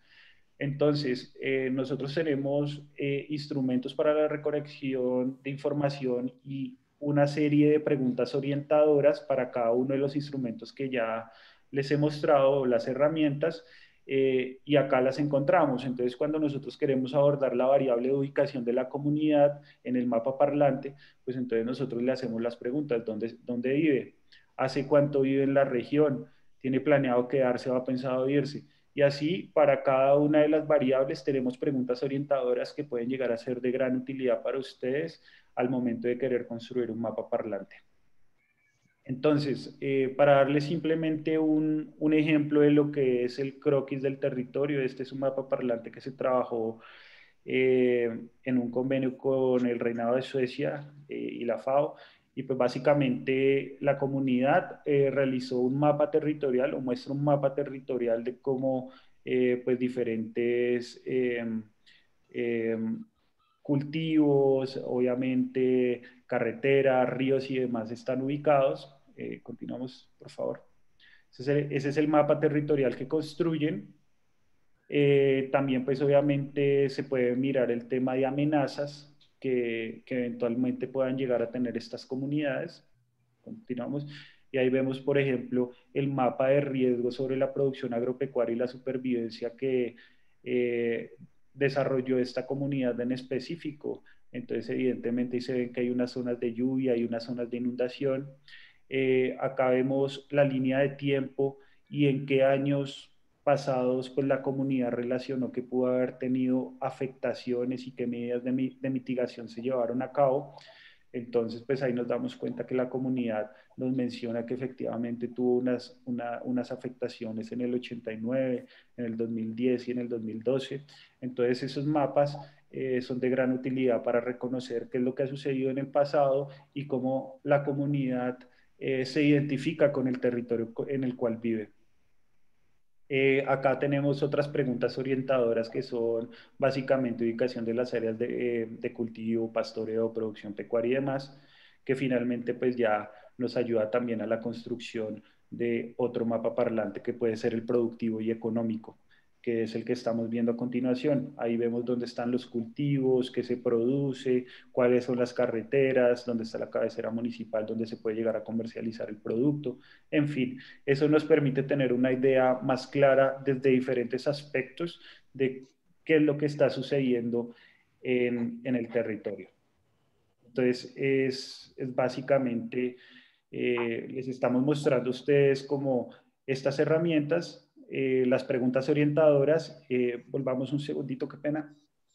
Y acá vemos el mapa relacional, que este también es muy importante, que corresponde a identificar pues cuáles son los actores que están más cerca a las comunidades. Vemos efectivamente pues que como los más cercanos se mencionó a la UMATA, a la Cruz Roja, la Defensoría del Pueblo, en fin, y vemos unos actores que están eventualmente y otros que, pues, digamos, no tienen una presencia permanente con las comunidades. Continuamos. Esa metodología es una de las que nosotros trabajamos, que es de mapas parlantes. Se hace a través, como les mencionaba, de trabajar participativamente con la comunidad y pues, mapeamos cuál es la realidad de un territorio, pues desde la perspectiva de las comunidades. Hay otro análisis que nosotros realizamos desde FAO, que es el análisis de redes sociales, pero ojo, no se confunda esto como que vamos a hacer un análisis de Facebook, de Instagram o de WhatsApp, sino leo la definición en específico para que la tengamos clara. El análisis de redes sociales se entiende como un grupo de individuos que en forma agrupada o individual se relacionan con otros con un fin específico, caracterizado por la existencia de flujos de información. Las redes pueden tener muchos o pocos actores y una o más clases de relaciones entre pares de actores. Una red se compone, por lo tanto, de 3 elementos básicos, los cuales son los nodos actores, vínculos o relaciones y flujos. Pasemos a la siguiente diapositiva, por favor, Tulio. Nosotros normalmente trabajamos este tipo de relaciones o las trabajamos con unos software, uno que es Usinet y otro que se llama NetDraw, y eso nos permite, pues obviamente, mapear los actores que puede haber en un territorio. Pues acá nosotros vemos un ejemplo de mapeo de actores, pues obviamente tenemos diferentes actores en un territorio que están involucrados con familias rurales, vemos a Fede Panela, Café de Colombia, Alpina, pero podríamos llegar a hacer un análisis cualitativo y cuantitativo de esas relaciones, que ya vamos a ver en las próximas diapositivas. Entonces, ¿para qué nos sirve este análisis de redes sociales? Este nos responde con quién se desarrollan diferentes alternativas o con quién están desarrolladas, con quién se desarrollan esas relaciones de las comunidades. Porque obviamente en los proyectos nosotros tenemos que responder a muchas preguntas, ¿no? ¿Qué problema se va a resolver? ¿A quién se dirige la solución? ¿De cuánto es el tamaño del proyecto? En fin, pero algo que es fundamental en los proyectos es con quién nos vamos a relacionar precisamente para sacar adelante ese proyecto, ¿no? Entonces, en ese orden de ideas, este análisis de redes sociales nos permite responder a esa pregunta. ¿Con quién desarrollar las alternativas? El análisis de redes es una metodología de análisis que nos permite analizar de forma sistemática las distintas interacciones que se dan en cualquier tipo de actor perteneciente a un sistema. Ustedes saben que cuando nosotros hablamos de un sistema, nos estamos refiriendo a una serie de actores y de variables que influyen en una realidad que puede ser de múltiples matices, ¿no? Desde lo económico, social, todas las relaciones que se están presentando en ese sistema van a afectar posteriormente el mismo desarrollo futuro de ese sistema. Entonces, pues es importantísimo reconocer información que sea de tipo cualitativo y cuantitativo que nos permita reconocer justamente qué es lo que sucede en el seno de esa comunidad. Cuando nosotros trabajamos este análisis de redes, nosotros lo que generamos es una red o un grafo que también se llama, y ahí se presentan las interacciones entre individuos o grupos de individuos. Y la estructura de la red debe analizarse con diversos indicadores, y esa elección de los indicadores dependerá de lo que nosotros o de los resultados que nosotros queramos obtener. Entonces, nosotros tenemos unos elementos básicos de la red, unos que son los nodos, otros que son los vínculos y otros que son los flujos, ¿no? Los nodos o actores son aquellos que intervienen precisamente en una relación. El vínculo son los lazos que existen entre dos o más nodos en una red de amistad, por ejemplo. Un actor muestra un vínculo directo con otro actor, y los vínculos que se relacionan se representan en este caso con líneas. Y tenemos unos flujos que identifican la dirección del vínculo, ¿no? En el caso, supongamos que nosotros queramos hacer una red o reconocer una red de comercialización, nosotros podemos generar podemos tener los nodos que son los productores, que es el vendedor, y vemos que obviamente hay un vínculo de venta de producto hacia un comprador. Entonces, en ese orden de ideas, ese flujo, si estamos hablando de una materia prima, el flujo va del productor hacia el comprador. Entonces, pues básicamente esos tres elementos son los que nos permiten conformar una red.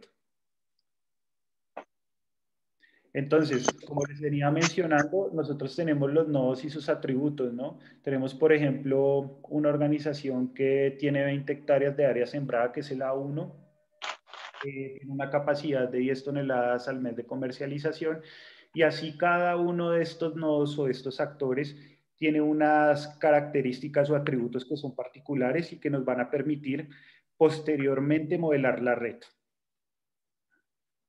Continuamos, por favor.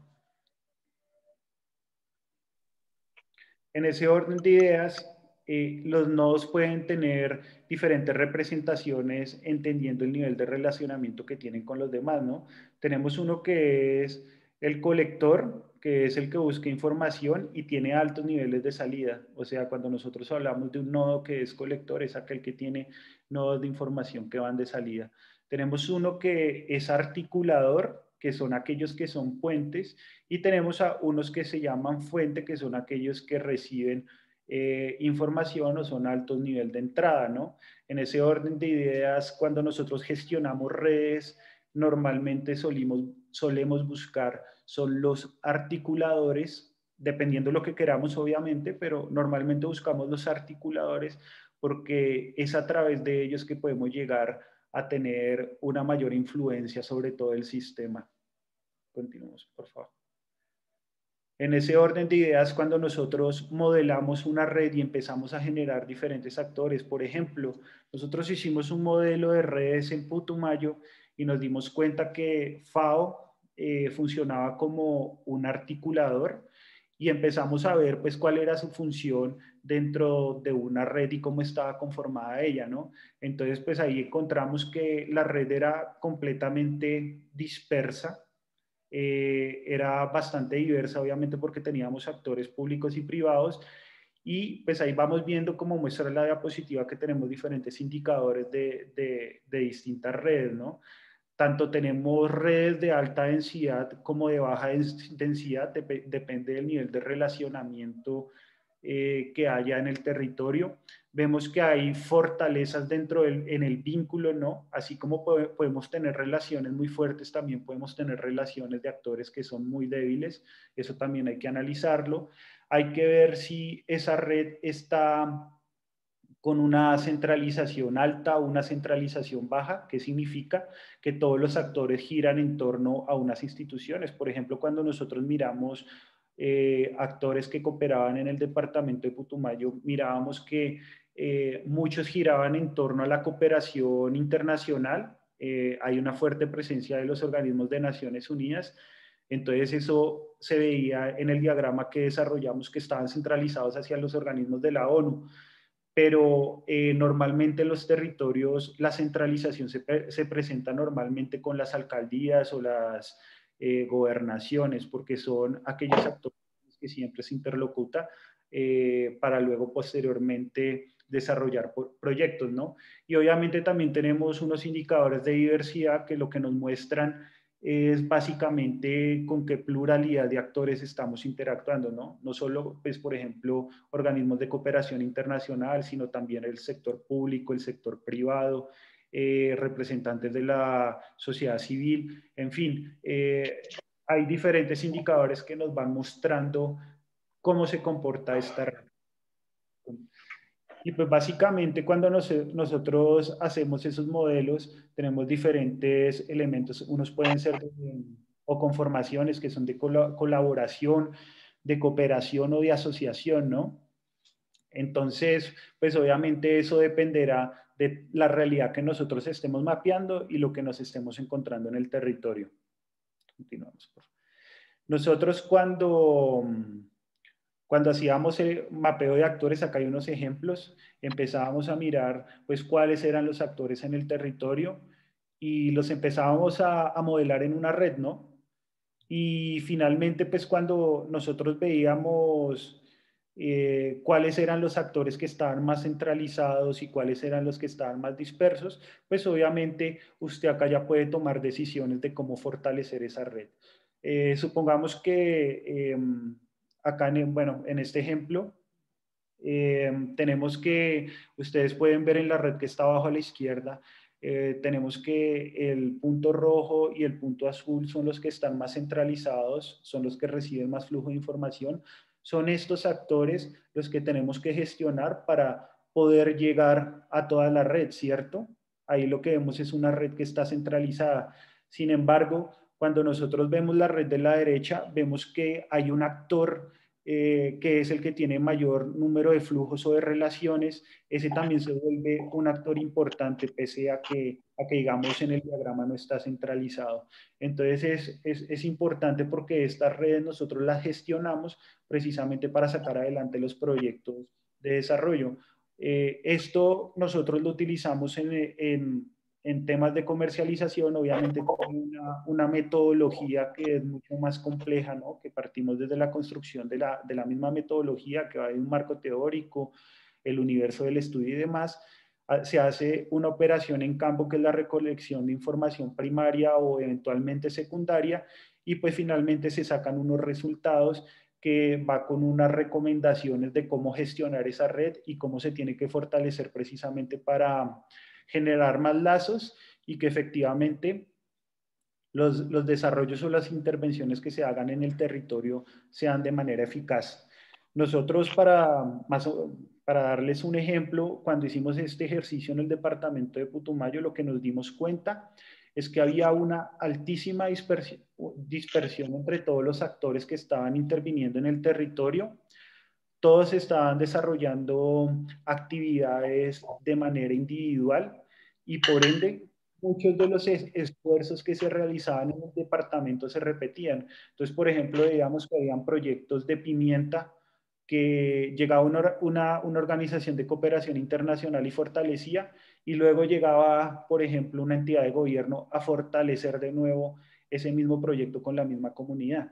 Entonces, como no hay una buena interlocución entre los actores del territorio, por ende, las situaciones o las acciones que realizan cada una de estas instituciones no van coordinadas, y por ende, pues, se repiten esfuerzos y no hay una eficacia al momento de sacar adelante los esfuerzos de sacar adelante a las comunidades rurales, ¿no? Entonces, cuando nosotros gestionamos una red, hay que entender que dime con quién andas, te diré quién eres. El mundo es un pañuelo porque básicamente tenemos muy pocos actores. Divide y vencerás. Desafortunadamente, pues cuando los actores en un territorio actúan de manera independiente, pues lo que nosotros nos damos cuenta es que no hay un desarrollo integral de las comunidades. Rodéate de buenos y tú lo parecerás. Es mejor tener amigos que plata. Desdichas y caminos hacen los amigos. En fin, estas son una serie de frases que lo que nos están tratando de dejar en conclusión es que cuando nosotros hacemos el mapeo de actores, tanto con mapas parlantes como con la metodología de redes sociales, es importantísimo identificar cuáles son todos los actores que están influyendo en nuestro entorno, porque a través de ellos podemos cambiar la realidad de las comunidades que estamos tratando de ayudar, ¿no? Entonces esas son dos metodologías que son la de los mapas en las comunidades. Vamos a ver otra de las herramientas, que es el MER, que es la medición del emprendimiento rural. Esa fue una herramienta que nosotros también socializamos en su momento en los talleres que llevamos a cabo. Y este diagnóstico se realiza, pues es básicamente para medir a una organización, ¿cierto? Más que a medir a familias, porque para eso hay un diagnóstico productivo por familia. En este caso es para organizaciones. Continuamos a la próxima, por favor. Entonces, el MER es una herramienta de diagnóstico que nos permite elaborar una línea base y que a futuro nos permite hacer una revisión de indicadores en diferentes momentos o en diferentes estadios de un proyecto para ver cómo ha ido evolucionando una organización. Esta herramienta hace una medición de 10 áreas en las organizaciones, uno que es la asociativa, otra que es la financiera, administrativa, asistencia técnica, ambiental, producción, comercialización, tecnologías de la información, relaciones y participación, y liderazgo y convocatoria. Cuando nosotros hacemos esa evaluación de esas 10 áreas, tenemos inicialmente una línea base de cómo está la organización en estos 10 aspectos, y posteriormente se vuelve y se le hace la medición con esta herramienta. La organización puede ser a la mitad y al final del proyecto, con el fin de reconocer si ellos han tenido evolución en cada uno de estos aspectos. Acá, pues, por ejemplo, les muestro un formulario que es el del MER, básicamente un formulario en donde nosotros vamos puntuando cada una de las preguntas que se le hacen a una comunidad. Hay que entender que algo muy importante de esta metodología es que se hace a través de un grupo focal. Se tiene por lo menos 10 representantes de una organización, y ellos nos van hablando nos van respondiendo de manera colectiva cada una de esas preguntas. Esas preguntas, al responderse y generarse el puntaje, nos da un resumen que es el puntaje que obtienen estas comunidades, y efectivamente hay un puntaje máximo por cada una de estas áreas que pueden llegar a tener. Es un valor de referencia como una línea base, y en este caso, pues esto fue con una organización de Córdoba de productores piscícolas, y ahí nos damos cuenta pues que en muchas áreas no están tan avanzados como en otras. Continuamos por favor con la otra diapositiva. Y finalmente nosotros hacemos un diagrama, un análisis de cómo está la organización versus cuál puede llegar a ser el puntaje máximo por cada una de estas áreas que pueden llegar a tener, ¿no? Entonces, en ese orden de ideas, lo que vemos es que la organización en todas sus áreas está por debajo del ideal. Entonces, cuando nosotros miramos, ¿por qué tocamos esta herramienta dentro de los temas de comercialización?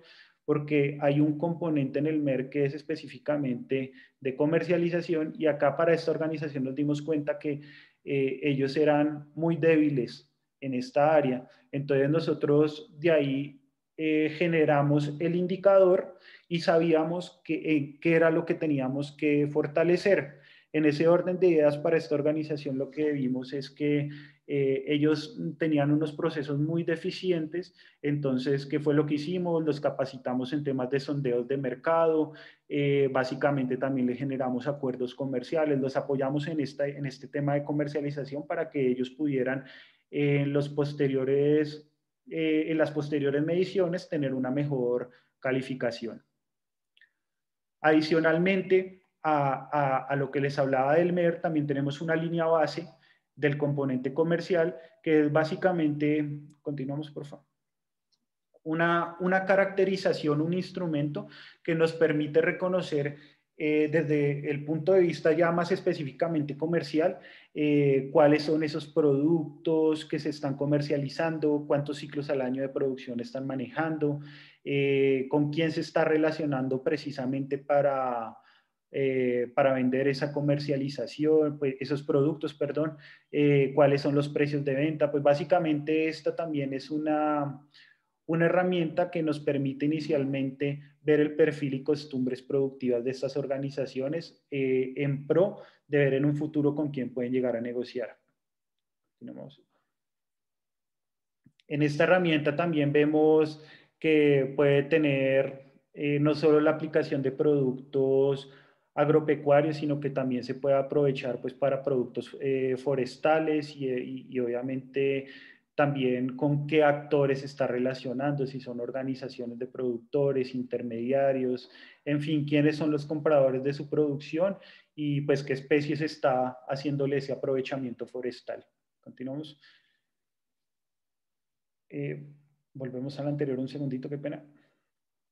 Y pues básicamente se le hacen una serie de preguntas que tienen que ver con básicamente esa caracterización comercial y ya unas variables que son también macro que relacionamos para poder después hacer un análisis y tener una idea de qué es lo que está sucediendo dentro de la comercialización de esa comunidad.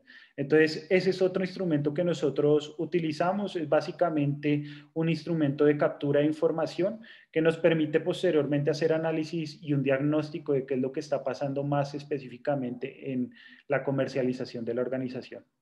Continuamos. Tenemos también el tema de sondeos de mercado, como Tulio lo mencionó, básicamente FAO ha venido realizando sondeos y estudios de mercado en diferentes zonas del país, también estudios de abastecimiento, y podemos definir el sondeo de mercado como una metodología participativa de carácter informal, por medio de la cual se investiga en el menor tiempo posible información sobre el mercado para poder comercializar los productos agrícolas, es decir, dónde, a quién y cómo vender a un mejor precio.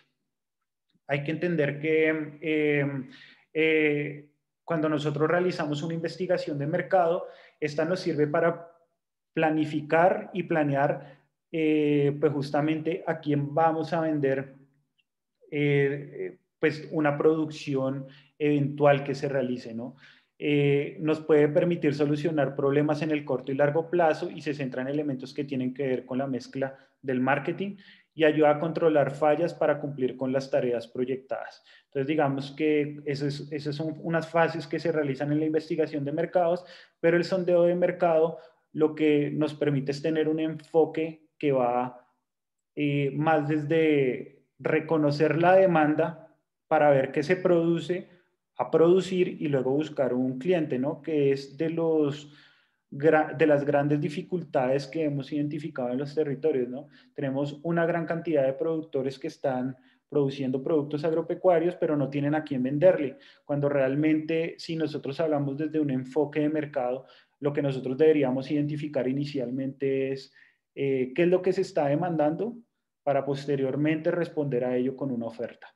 Entonces, pues básicamente estos estudios de abastecimiento y los sondeos rápidos de mercado tienen una pequeña diferencia, es que los estudios de abastecimiento tratan de reconocer una realidad de todo un territorio y diferentes actores de la cadena de abastecimiento, mientras que un sondeo de mercado lo que nos permite es focalizar unos elementos de demanda. Entonces, en el proceso de marketing tenemos diferentes etapas, uno que es la investigación de mercado, que es de tipo exploratoria, concluyente, y ahí yo respondo preguntas quién, cómo y dónde. Entonces, también tenemos en una segunda etapa un análisis del mercado, vemos presupuestos comerciales, hacemos una mezcla de marketing, en fin, y tenemos diferencias entre investigación de mercado e investigación de marketing, ¿no? El market research, como ahorita hizo mención Tulio, es el desarrollo y provisión de información aplicable al proceso de toma de decisiones en la gerencia de mercado y no involucra ningún otro tipo de departamento, mientras que el marketing research busca sistemática y objetivamente la información que permita la información de oportunidades y la solución de problemas en el campo del marketing.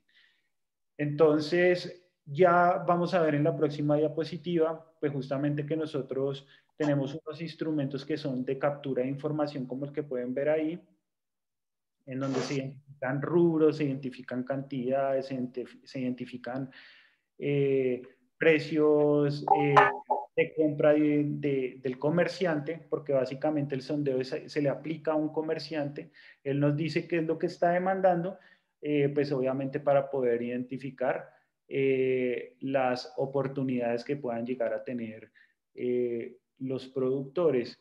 Y normalmente nosotros de esto generamos un informe que tiene pues obviamente un análisis macro que se suele hacer con información secundaria, pero ya luego se desarrolla el análisis de la información primaria captada por rubro, por cliente y demás, y con qué frecuencia ellos se están demandando.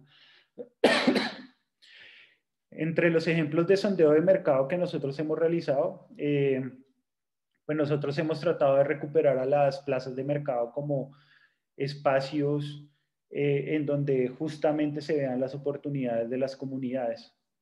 Continuamos.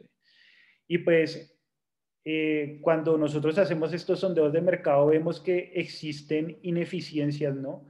Normalmente vemos que el productor le vende a un intermediario, el intermediario puede que le venda a otro intermediario y eso termina pasando incluso por muchos departamentos para luego volver al mismo territorio. Para citar un ejemplo, cuando nosotros estábamos realizando el estudio de abastecimiento de Antioquia, vimos que en el Bajo Cauca la producción de arroz en ocasiones llegaba a Corabastos en Bogotá y ese mismo arroz luego se devolvía a Antioquia y se terminaba distribuyendo de nuevo en el Bajo Cauca, precisamente porque hay ineficiencias en el mercado, ¿no? Entonces, justamente lo que hablaba Tulio al inicio, nosotros lo que buscamos es generar circuitos cortos de abastecimiento en donde haya una mayor prelación o mayor importancia a que participe el pequeño productor y ellos normalmente cuáles son esos espacios o infraestructura pública donde pueden llegar a participar en las plazas de mercado local, ¿no? O eventualmente pues llegar al consumidor final en un circuito más corto que permita pues obviamente un mayor precio pagado para este productor. Continuamos. Entonces nosotros identificamos que la idea de generar estos circuitos cortos de abastecimiento, pues el productor puede llegar a conectarse de una manera más eficaz con las plazas de mercado, los frueres y los mercados campesinos, que son esos lugares donde naturalmente se pueden llegar a comercializar estos productos agropecuarios. Ahorita con el tema de la pandemia, pues hemos identificado que hay nuevos canales de comercialización, los canales virtuales han tomado mucha relevancia, pues obviamente también se han generado mercados campesinos y demás. Y pues también lo que hay que comprender es que con estos sondeos de mercado, por ejemplo este que se hizo en el municipio de La Vega, pues básicamente nosotros identificamos pues cuál era la demanda de comerciantes de un territorio, de qué rubro, y miramos a ver cuáles eran esos actores estratégicos para que se asociaran y pudieran responder a esas demandas que estaba teniendo ese comerciante. Entonces, pues, básicamente nosotros nos dimos cuenta en este ejemplo que el 61% de los alimentos consultados a los comerciantes provenían de mercados externos. En este caso mencionaban que eran de pasto, ¿no? Entonces, pues, teniendo esa información, nosotros fue reconocer que justamente había una ineficiencia y ahí proponer pues cuáles podrían ser las soluciones para involucrar a la agricultura familiar, ¿no? Entonces, en los municipios cercanos identificamos que había una oferta de productos que podrían llegar a abastecer a esos comerciantes. Pues obviamente hay muchas variables que influyen los precios, influye la calidad, influye la logística, pero finalmente lo que se busca con estos sondeos es reconocer efectivamente de qué manera se puede involucrar a las organizaciones locales en estos circuitos cortos de abastecimiento o con los comerciantes locales. No que la producción o los alimentos vengan de otras regiones o incluso de otros países, sino que sea principalmente de los productores locales. Entonces, básicamente, esa es la herramienta de sondeos de mercado. Posición de ustedes, recordarles que hasta este punto Juan Pablo nos ha contado un poco acerca del instrumento de línea base con variables de comercialización que ya tenemos muy claras y validadas a través de los diferentes proyectos, el tema de los mapas parlantes, sobre todo para identificar actores claves para la comercialización, las zonas principales, polos o centros de consumo, también las afectaciones que podrían tener la agricultura familiar y sus producciones para la comercialización, etcétera. El tema de la medición del emprendimiento rural, que es una metodología que ponemos a disposición de ustedes. Acá no se logra, digamos, la practicidad un poco en una presentación, pero luego cuando les podamos compartir los instrumentos y herramientas que ustedes consideren necesario, pues van a ver cómo se podría aplicar y las preguntas que tengan bienvenidas. Arrancamos este segundo bloque de metodologías e instrumentos. Vamos a iniciar con el tema de modelos de negocio. La idea un poco es que ustedes conozcan este instrumento que se ha adaptado a partir de Canvas y Link, que muchos de ustedes me imagino que han trabajado, porque la idea es que antes de hacer el paso a los planes de negocio, podamos tener una herramienta, además de que el concepto de modelo de negocio es digamos, mucho más integral, podamos tener una herramienta en la cual podamos acompañar los emprendimientos productivos para hacer una planeación estratégica. Lo que ven ustedes ahí es lo que hemos denominado la ficha modelo de negocio para emprendimientos productivos, y esto tiene dos objetivos: que las comunidades rurales y nuestros productores se hagan unas preguntas básicas: ¿qué emprendimiento quieren hacer? O mejor, ¿cómo lo quieren hacer? ¿Con quién lo van a hacer? ¿Y cuánto cuesta? Este cuánto cuesta está relacionado con un tema que básicamente ustedes deben conocer de primera mano, y es el limitante que tenemos para conocer los costos de producción y que los productores puedan hacer un registro constante de información que les permita descubrir si están ganando o están perdiendo en el ejercicio productivo. Entonces, en el cómo lo vamos a hacer, trabajamos básicamente esta ficha, se manda a plotear de manera grande para cada organización y se plasma al final el ejercicio con preguntas claves como: ¿cuáles van a ser las actividades claves que va a tener el emprendimiento productivo? La red de actores claves que van a tener para, no solo para la demanda, sino para temas de fortalecimiento de capacidades, formación, etcétera. Los elementos claves para la propuesta de valor, y en el con quién lo van a hacer es fundamental identificar los posibles clientes o demandantes de la información. Si acá ya hiciéramos el sondeo de mercado, ya tendríamos identificado muy claro quiénes son los que podrían demandar el producto, bajo qué características y en qué volúmenes y necesidades de frecuencia. Quiénes podrían ser los comercializadores que podrían llegar, o el consumidor final. Y finalmente, cuánto cuesta, en un ejercicio muy simple que básicamente tiene en cuenta variables de los insumos que están utilizando para el proceso productivo, la mano de obra, los costos fijos cuando se tienen costos fijos, y los ingresos. Y al final se hace un resultado de si están ganando o están perdiendo con el ejercicio.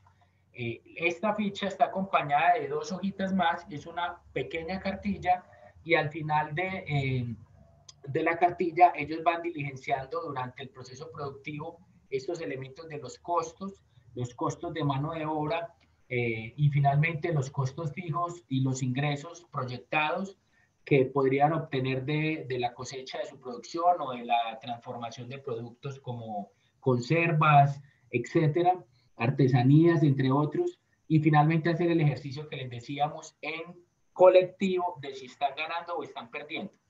En el caso de que sea un ejercicio de modelo de negocio, trabajar en una asociación o de manera conjunta, lo que se toma es un área de referencia para todos, es decir, vamos a proyectar los costos y este ejercicio de cuantificar si estamos ganando o perdiendo en media hectárea, en una hectárea, un poco para tener el análisis general y todos se sientan incluidos. Otra de las metodologías que tenemos a cargo, y aunque esta está, digamos, muchas entidades ya lo realizan, es fundamental seguir promoviendo ruedas de negocio, pero seguir promoviendo ruedas de negocio de una manera diferente, tanto de la forma operativa como de la forma de la concepción de lo que es una rueda de negocio. Particularmente, las ruedas de negocio en el país se promueven mucho, incluso cuando teníamos la oportunidad de hacerlas presenciales, estaban un poco las mesas negociadoras, y los que iban itinerando y los que se levantaban de una mesa a otra eran los productores, tratando de conseguir un comprador que valorara no solo su producto, sino el valor agregado y la transformación que quizás tenía ese producto.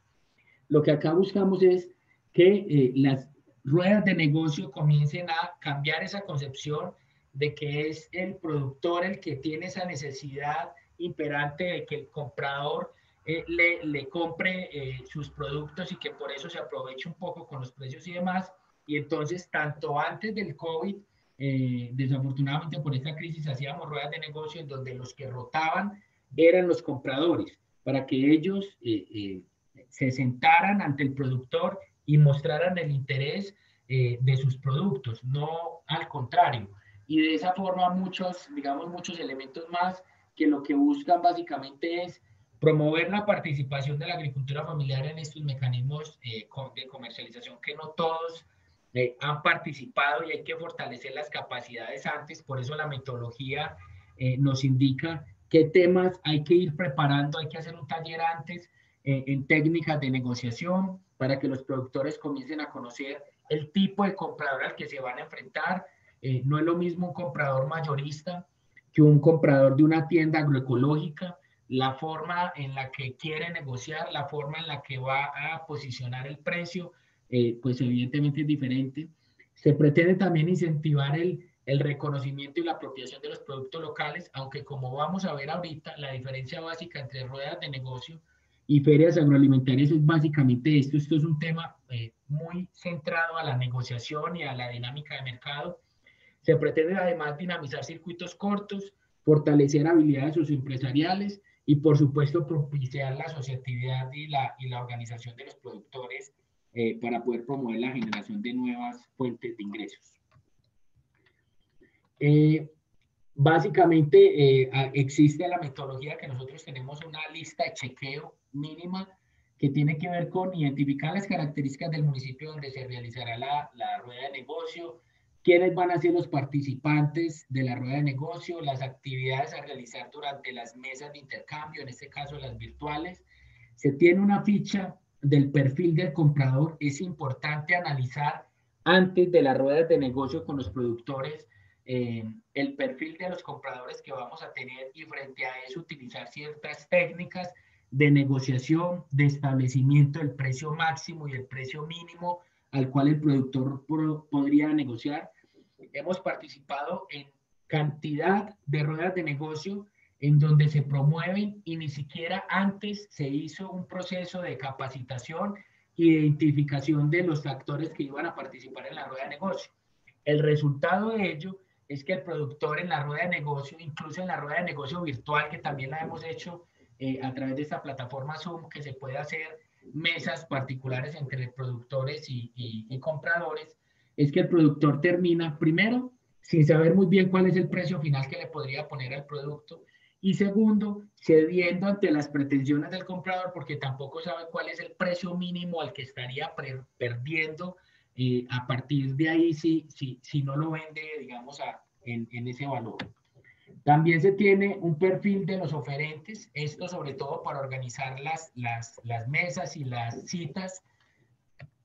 Y finalmente una hoja de control de citas, tratando de organizar muy bien y haciéndole seguimiento a cada interacción de las ruedas de negocio.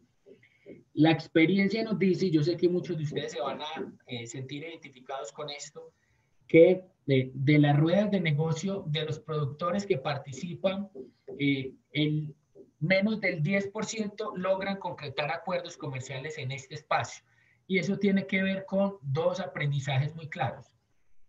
La preparación de la rueda de negocio, es decir, el fortalecimiento de capacidades previo, y el seguimiento a los enlaces comerciales que se hace después, es decir, como una organización, como un líder de comercialización, o lo que nosotros denominamos y hemos venido empoderando a lo largo de los años, que llamamos agrogestores comerciales, que son líderes de juntas de acción comunal o de los comités de comercialización de las asociaciones o cooperativas, etcétera, que son los que se encargan un poco de o hacer fidelización del cliente luego, o comenzar a seguirlo llamando y buscando, digamos, finalmente esa comercialización. Esos tres pasos son importantes. No basta con promover simplemente el espacio de rueda de negocio, y creo que es un gran aprendizaje que de hecho todavía se sigue presentando desafortunadamente, porque lo que nos interesa es la foto de la rueda de negocio y no la preparación de nuestros productores para encarar un proceso comercial en donde evidentemente no todos podrían estar preparados, y definitivamente no todos quisieran asumir ese rol de representar a su organización en el tema de comercialización.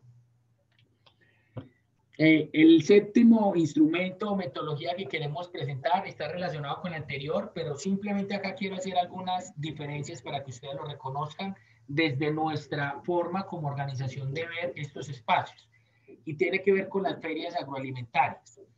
Las ferias agroalimentarias, si bien podrían tener dentro de su agenda un espacio para rueda de negocio particular, la diferencia importante es que allí confluyen ya diferentes actores que buscan diferentes objetivos que ya les voy a contar. Primero, un actor institucional para que acompañe estos ejercicios y sepa la dinámica en la que se están presentando, digamos, esta articulación y estas ferias agroalimentarias.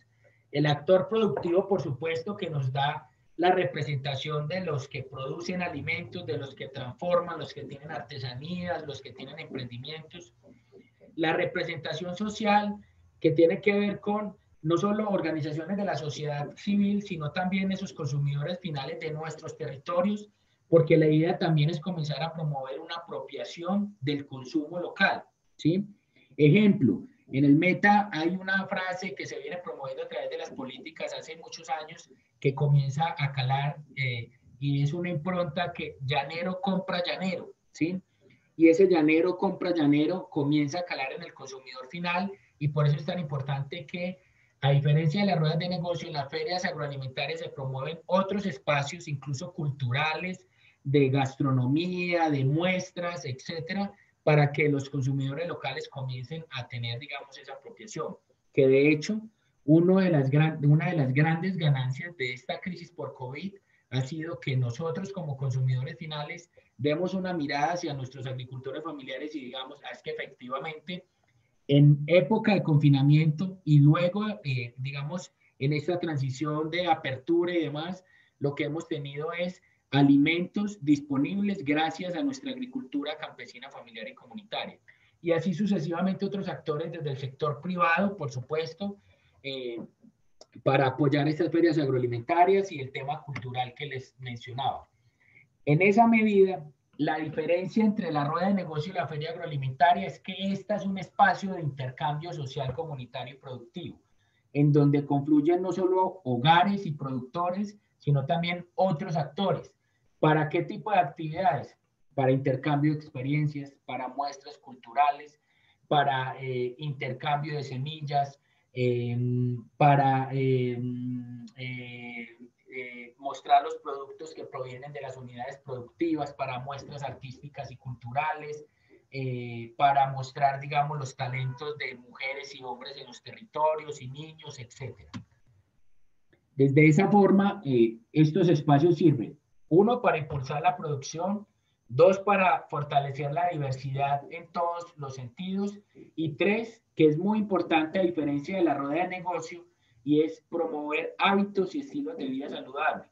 Por eso, a la hora de hacer un espacio, ojalá siempre podamos darle la mirada más integral de lo que implica una feria agroalimentaria, en donde un punto podría ser la rueda de negocio, y no tanto enfocarlo solo hacia lo comercial, porque eso nos daría muchísimas más ganancias. La octava herramienta, yo creo que ya las hemos socializado en varios espacios con ustedes, pero no está de más contarles.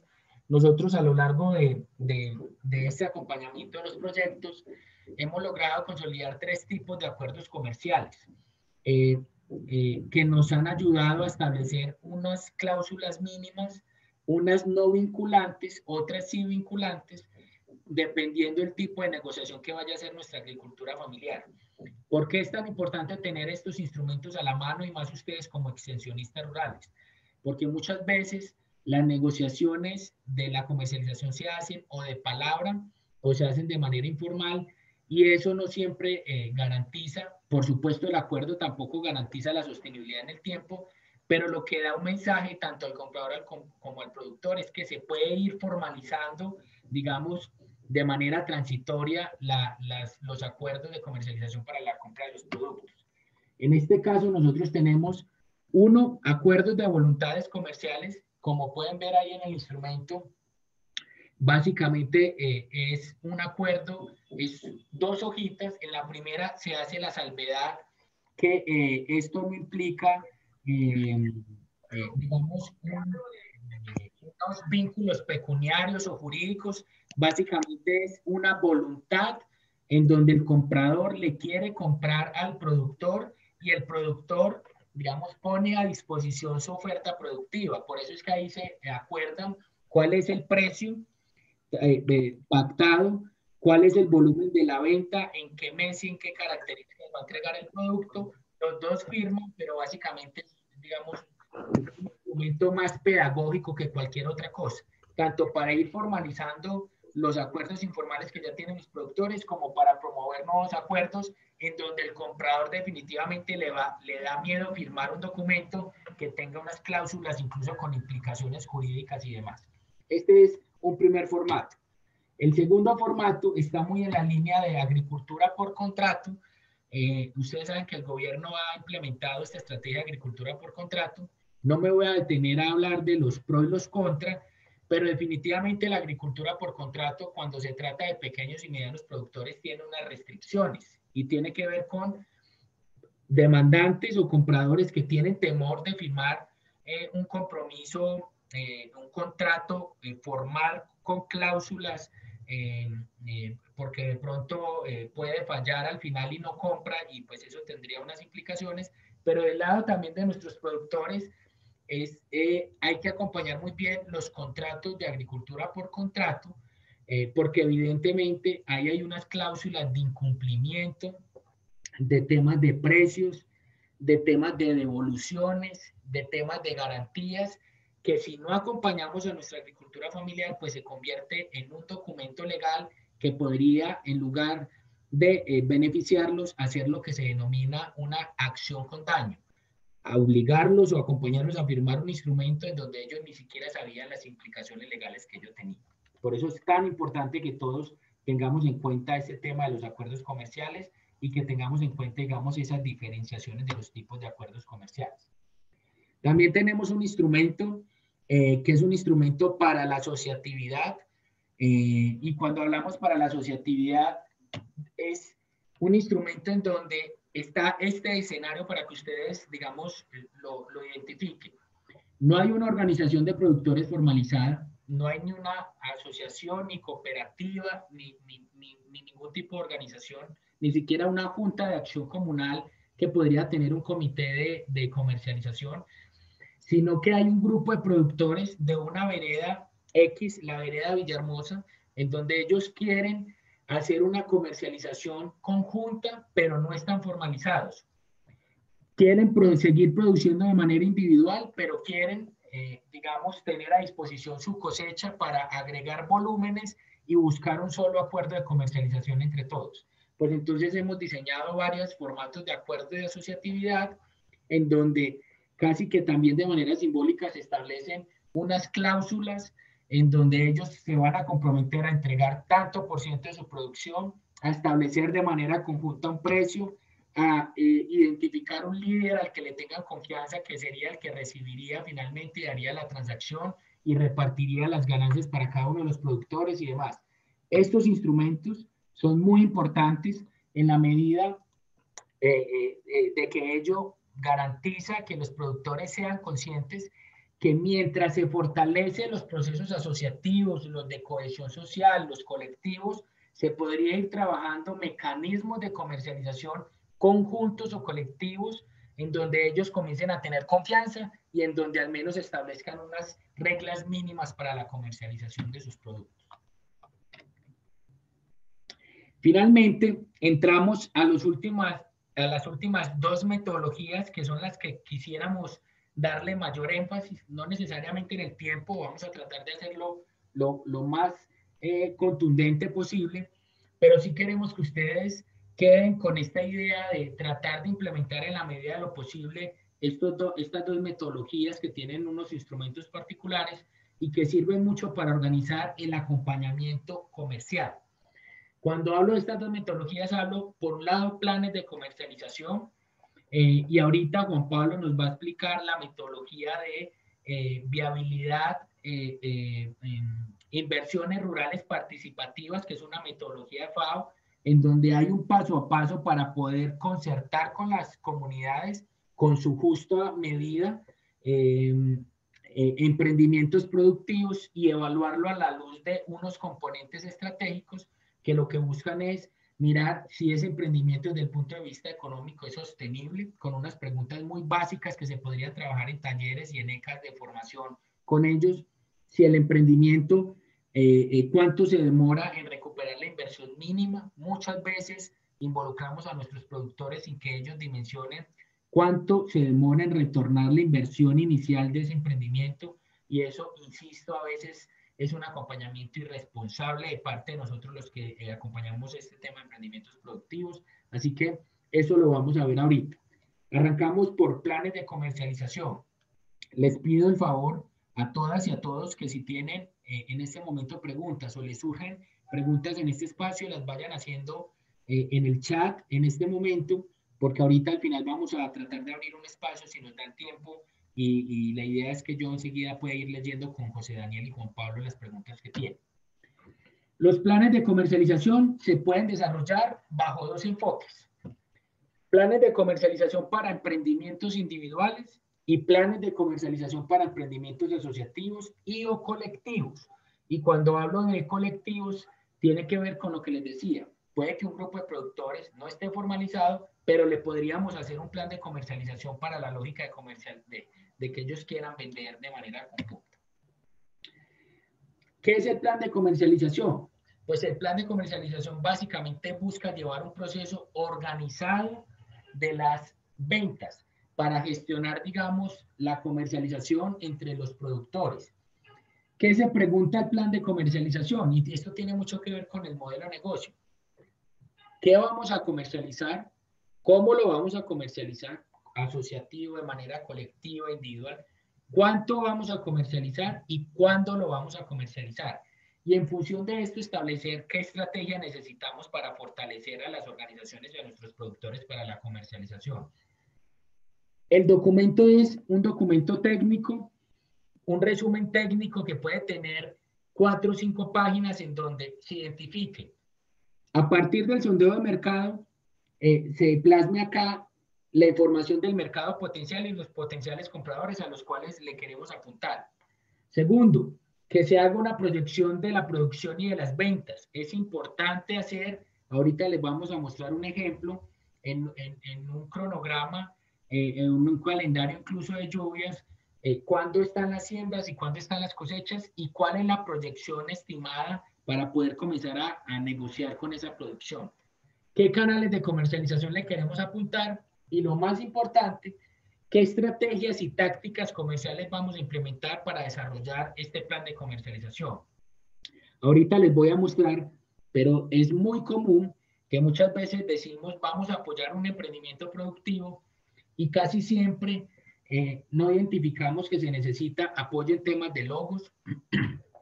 No tenemos conocimiento que el tema muchas veces se necesita registrar una marca para determinados canales de comercialización y que esa marca per se no es el registro mercantil, que la marca tiene un costo aproximadamente de 1.200.000 y que ese costo se tramita entre la Superintendencia de Industria y Comercio cuando hablamos de registro de marca, que hay que verificar si el nombre para esa marca ya existe o no.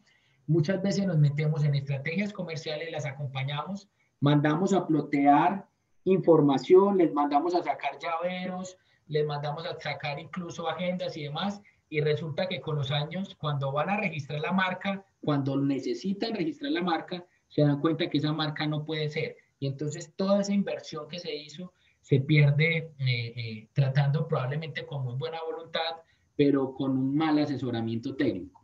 Y finalmente, ¿cuánto nos cuesta ejecutar este plan de comercialización? Esto es fundamental a la hora de acompañar un emprendimiento productivo.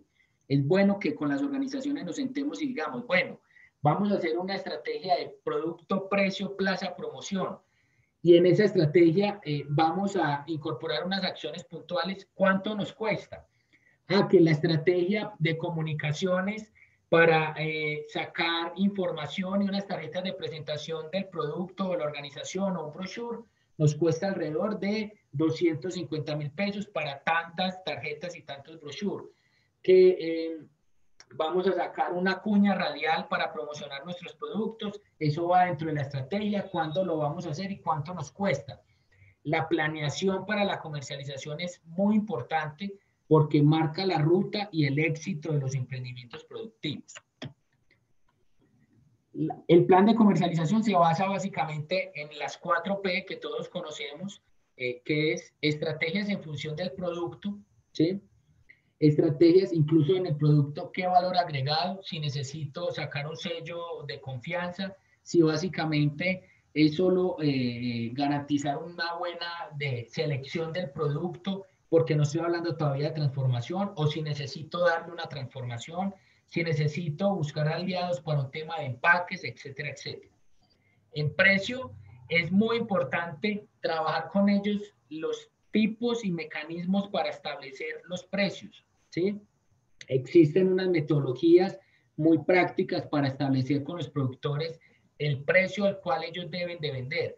Esta es una de las actividades que menos se trabaja con los extensionistas rurales, porque básicamente el productor dice, no, yo siempre he vendido a 1.200 la libra, y entonces todos creemos que ese es el precio, cuando ni siquiera sabemos si con ese precio está recuperando, digamos, o está al menos cubriendo los costos de la producción del mismo producto. En términos de promoción, lo que tiene que ver con estrategias de comunicaciones, estrategias de vender paquetes de productos, unos individuales y otros en anchetas, de ese tipo de estrategias se habla acá, pero también estrategias relacionadas con temas logísticos, ¿sí? ¿Cuánto implica el tema del transporte para llevar el producto hasta el mercado campesino? Si es importante en un proyecto establecer una motocarga adaptada para que ellos comiencen a transportar los productos, al menos en un transporte como esos, que es lo más económico para transportar, etc. Esto es lo que les decía. En el plan de comercialización hay que plasmar el cuadro de proyecciones de producción y ojalá sea bajo, digamos, este tipo de formato, porque ahí estamos hablando. En lo habitual, ¿cuáles son las épocas de cosecha que tendría o el ciclo productivo que tendría ese producto? Estamos hablando en este caso de productos agropecuarios para producción primaria. En el proyecto, ¿cómo quisiéramos revertir un poco esas épocas de cosecha de acuerdo también a las épocas de lluvia? Probablemente quisiéramos implementar siembras escalonadas y demás. ¿Cuál es la producción proyectada? Y de acuerdo al sondeo de mercado, ¿cuál es el precio en esos meses que podría estar? Porque muchas veces el precio fluctúa y hay unas épocas en donde la oferta de la producción, todo el mundo se dedica para el segundo semestre a producir mango, y entonces llega la producción de mango y nadie diversifica ni tampoco hace siembras escalonadas, etcétera, y muchas veces las condiciones agroclimáticas tampoco lo permiten. Entonces es importante que el plan de comercialización tenga al menos este resumen, un solo cuadro. No necesitamos hacer 10 páginas de carreta, sino plasmar la información de manera muy puntual.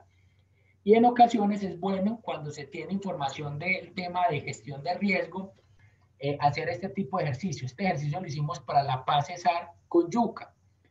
E identificamos a partir de el análisis de precipitaciones de agua con un especialista, identificamos con el equipo de técnicos y del equipo de profesionales de acompañamiento socioempresarial y comercial, que había que revertir un poco y hacer siembras escalonadas, porque en el primer semestre la producción de yuca tenía los precios más bajitos, y entonces había que tratar de llevar, digamos, siembras escalonadas para que la producción saliera en donde había mejores precios y en donde la oferta en el territorio tampoco era los picos de mayor oferta.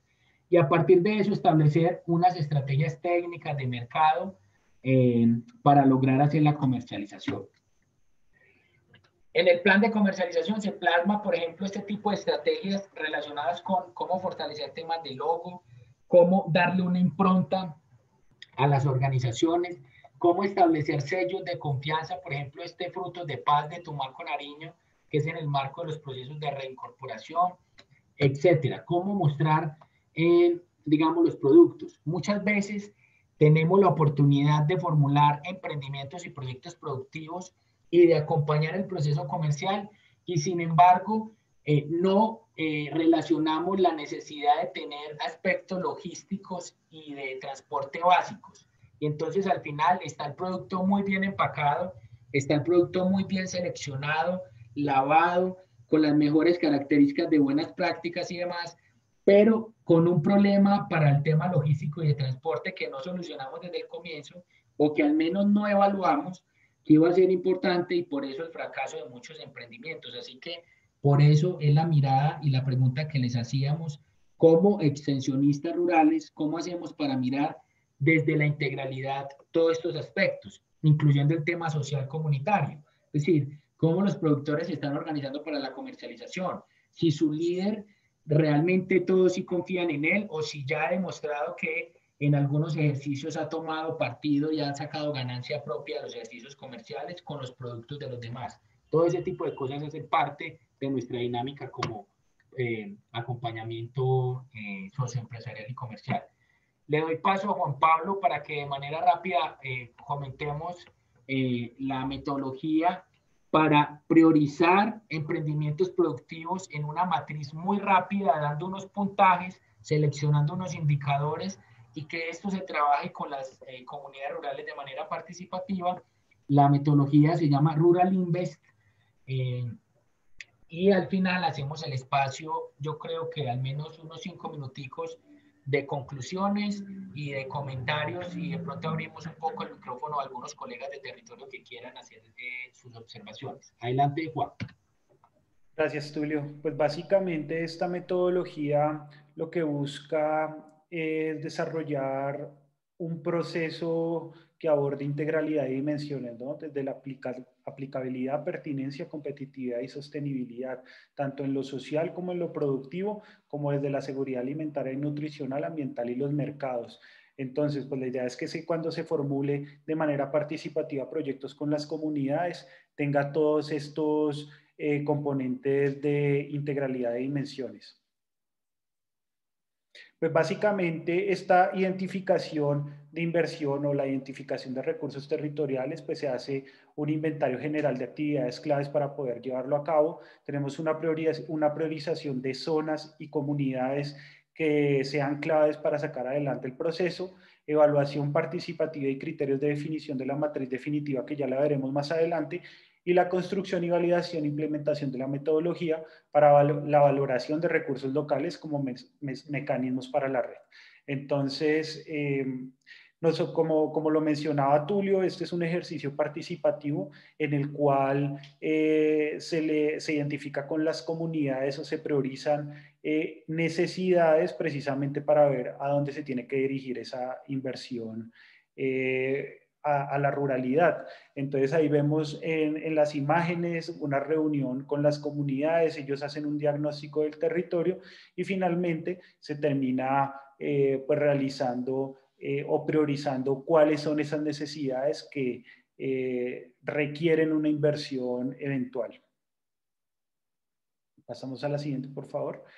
Nosotros tenemos tenemos unas actividades que es la comunitaria, como yo les mencionaba, que es una valoración inicial por componentes. Vemos que hay unas preguntas que son desde lo social, cultural, medio ambiente, agroecosistemas y agrobiodiversidad, economía, mercados, productivo, SAN, organizativo e institucional.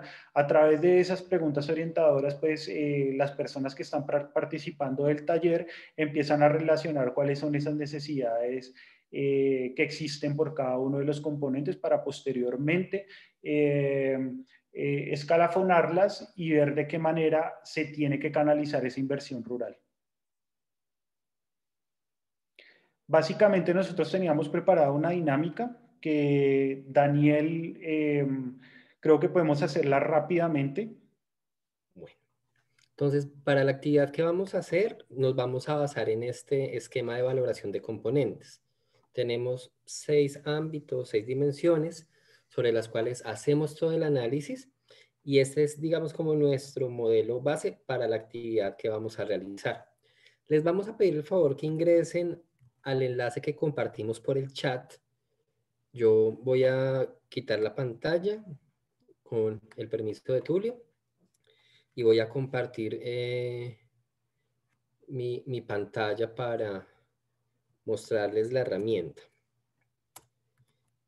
Lo que vamos a hacer a continuación, lo vamos a trabajar en una herramienta que se llama Mural, que es un recurso gratuito en línea que ustedes consiguen, que nos sirve para hacer trabajo o actividades de trabajo colaborativo.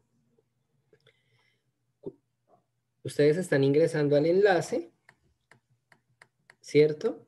El que están viendo en este momento en pantalla, en donde vemos efectivamente los indicadores para la priorización de emprendimientos.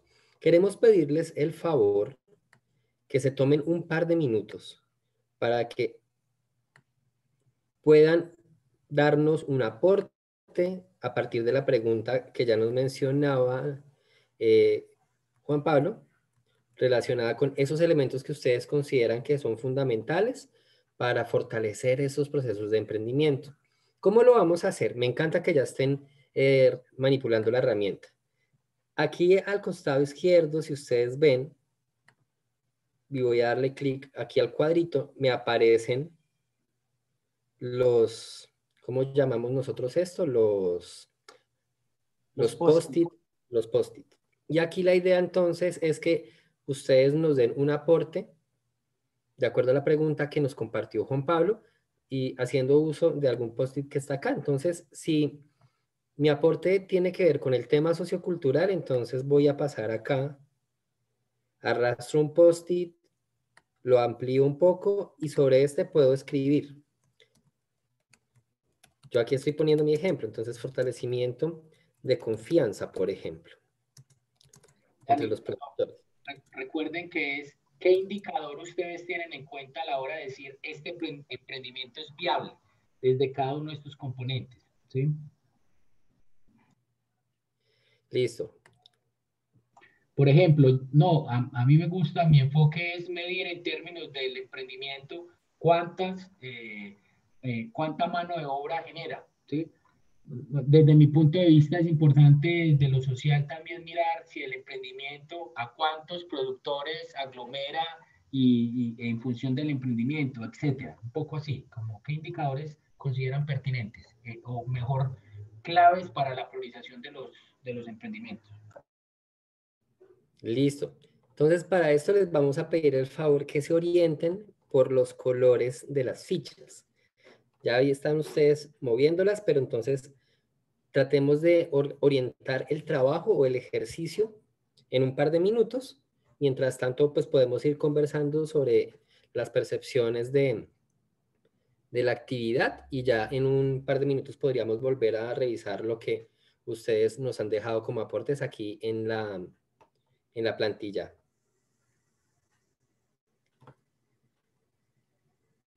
Listo, voy a dejar compartir pantalla. Perfecto, gracias Daniel. Podríamos volver de pronto, Tulio, a la presentación. Ya nos queda poco tiempo, pero básicamente lo que ustedes están desarrollando es la actividad que nosotros normalmente aplicaríamos en el territorio. En ese orden de ideas, nosotros con esa información que se relaciona en los post-its o demás, identificamos las necesidades que pueden haber. Por ejemplo, en qué zonas se tiene que desarrollar la actividad de producción del producto, cuál es la organización, se tienen que escribir los factores por los que considera que es un producto potencial precisamente para este tipo de inversión. Entonces, en cada una de las celdas nosotros podemos poner si tiene potencial de mercado, si es pertinente, si tiene cultura productiva la organización, si hay un proceso asociativo en torno a su desarrollo. Básicamente acá nosotros llenamos la matriz para ver si efectivamente esa organización y esa inversión en particular es aplicable y es pertinente. Continuamos con la siguiente, por favor. Y pues básicamente nosotros acá realizamos, después de tener esa valoración, una viabilidad técnica para la aprobación del proyecto, ¿no? Básicamente este es un formato que va puntuado hasta 60. Cada uno de los campos tiene un valor máximo de 5 y nosotros le generamos precisamente esa valoración de cada una de las preguntas. Por ejemplo, en el de viabilidad económica podemos llegar a tener una calificación baja o media alta, y en ese orden de ideas pues respondemos a cada una de esas preguntas dándole un puntaje, ¿no? El monto total necesario para el proyecto es acorde a los recursos disponibles para el mismo. Entonces eventualmente si no son recursos suficientes para llevarlo a cabo, entonces pues le daremos una calificación que va desde bajo, medio o alto, entendiendo que la calificación más baja es 1 y la más alta es 5. Entonces, evidentemente, si nosotros tenemos un proyecto óptimo en donde cada uno de esos campos es 5, el puntaje máximo va a ser 60. Pero en ese orden de ideas nosotros evaluamos cuál puede ser la mejor posibilidad de inversión en esa comunidad. Por ejemplo, yo les he hablado de ese proyecto que realizamos en Córdoba, en Montería, con la organización de piscicultores. Ellos estaban solicitando principalmente que querían tener otro tipo de inversiones, ¿no? Estaban buscando unos sistemas de riego, pero entonces cuando empezamos a ver la viabilidad técnica y las necesidades efectivas que tenía esa comunidad, era que necesitaban un reservorio de agua porque ellos se habían visto muy afectados por todo el tema de sequías, ¿no? Incluso hasta uno puede llegar a decirles dedíquense a otra actividad agropecuaria porque pues básicamente esa era una zona de mucha sequía, entonces pues desarrollar una actividad piscícola no era viable. Entonces, con esta viabilidad técnica estamos teniendo un elemento objetivo para la valoración de ese proyecto de inversión, y pues se realiza básicamente valorando y escalafonando o dándole un puntaje a cada una de esas preguntas que están allí plasmadas. Continuamos.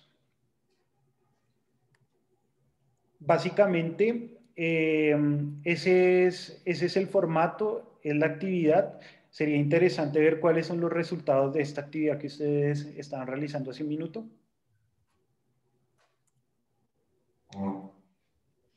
Bueno, todavía están allí trabajando. Si quieren, ustedes pueden ver un poco cómo ha sido el ejercicio de construcción colectiva que van haciendo. Entonces, permítanme un segundo y ya vamos cerrando entonces con esta parte. Listo, Dani. ¿Me confirman si están viendo mi pantalla? Sí, correcto. Perfecto, entonces, como ustedes se están dando cuenta, ahí ya nos van arrojando la información algunos colegas. Entonces, instituciones involucradas, por ejemplo, lo institucional, habilidades de emprendedores, características de emprendedores que poseen los productores, fortalecimiento de confianza entre los productores, número de mujeres beneficiarias del proceso productivo. Entonces, ya aquí, muchos de los colegas y las colegas instructores e instructoras ya nos están dando algunos elementos para identificar cómo poder monitorear, cómo poder acompañar y evaluar estos procesos de fortalecimiento, en este caso de los emprendimientos productivos. Súper, Dani. Bueno, a Juan Pablo Triví, colega del área, gracias por acompañarnos en esta jornada. Realmente para nosotros es muy importante no solo promover este espacio, sino seguirlo promoviendo a través de Daniel, del SENA y el equipo de SENA Emprende Rural, pero también de Marjorie con los otros equipos y todo el equipo a nivel nacional del SENA y los equipos territoriales, en donde esta alianza tiene que seguir funcionando, no solo para hacerlo en una única vía, sino también para promoverlo en doble vía y que luego podamos quizás intercambiar con ustedes experiencias, digamos, otras metodologías que ustedes manejan. Para cerrar, nosotros básicamente quisiéramos abrir un espacio mejor de 10 minutos para algunos que puedan ir levantando la mano. No todos van a poder participar, ojalá algunos se puedan atrever a comentarnos primero qué les pareció y segundo a hacer algunas observaciones en función de esta pregunta o mejor comentario que hacemos acá al final. qué capacidades y competencias se deberían promover desde el extensionismo rural, sobre todo pensando en el tema de comercialización. Veíamos que en el muro algunos, obviamente por su enfoque y su rol, hablaban de yo necesito primero identificar cuánto va a ser los volúmenes de producción para poder viabilizar ese emprendimiento. Otros decían hay que mirar el nivel de asociatividad. Por ahí alcancé a leer rápidamente mientras Dani lo proyectó. Alguno decía, bueno, hay que mirar el nivel de integración de la comunidad, ¿sí? Entonces, todos estos elementos hacen parte de cómo nosotros como extensionistas rurales cada vez nos convertimos más en ese acompañamiento integral, no solo de la persona que va a una finca, dicta un taller de 3 horas sin carteleras y en un video bien, sino como extensionistas rurales hacemos esa interacción con las comunidades. Ustedes, yo creo que son un ejemplo para todos, incluso para nosotros como FAO, como técnicos y como profesionales del SENA, cómo se involucran con las comunidades, incluso invirtiendo más tiempo del que le obligan, digamos, en sus contratos, acompañando las organizaciones. Todos hemos recibido llamadas el fin de semana de nuestros productores preguntándonos qué pueden hacer con la cosecha, qué pueden hacer para tramitar un tema con Cámara de Comercio, contándonos temas incluso de la comunidad, dificultades entre los productores de una organización, dificultades entre la junta directiva de una cooperativa que acompañamos, etcétera. Todo eso hace parte del rol de extensionistas rurales. Entonces, abrimos este espacio de 10 minutos ya para escucharlos a ustedes.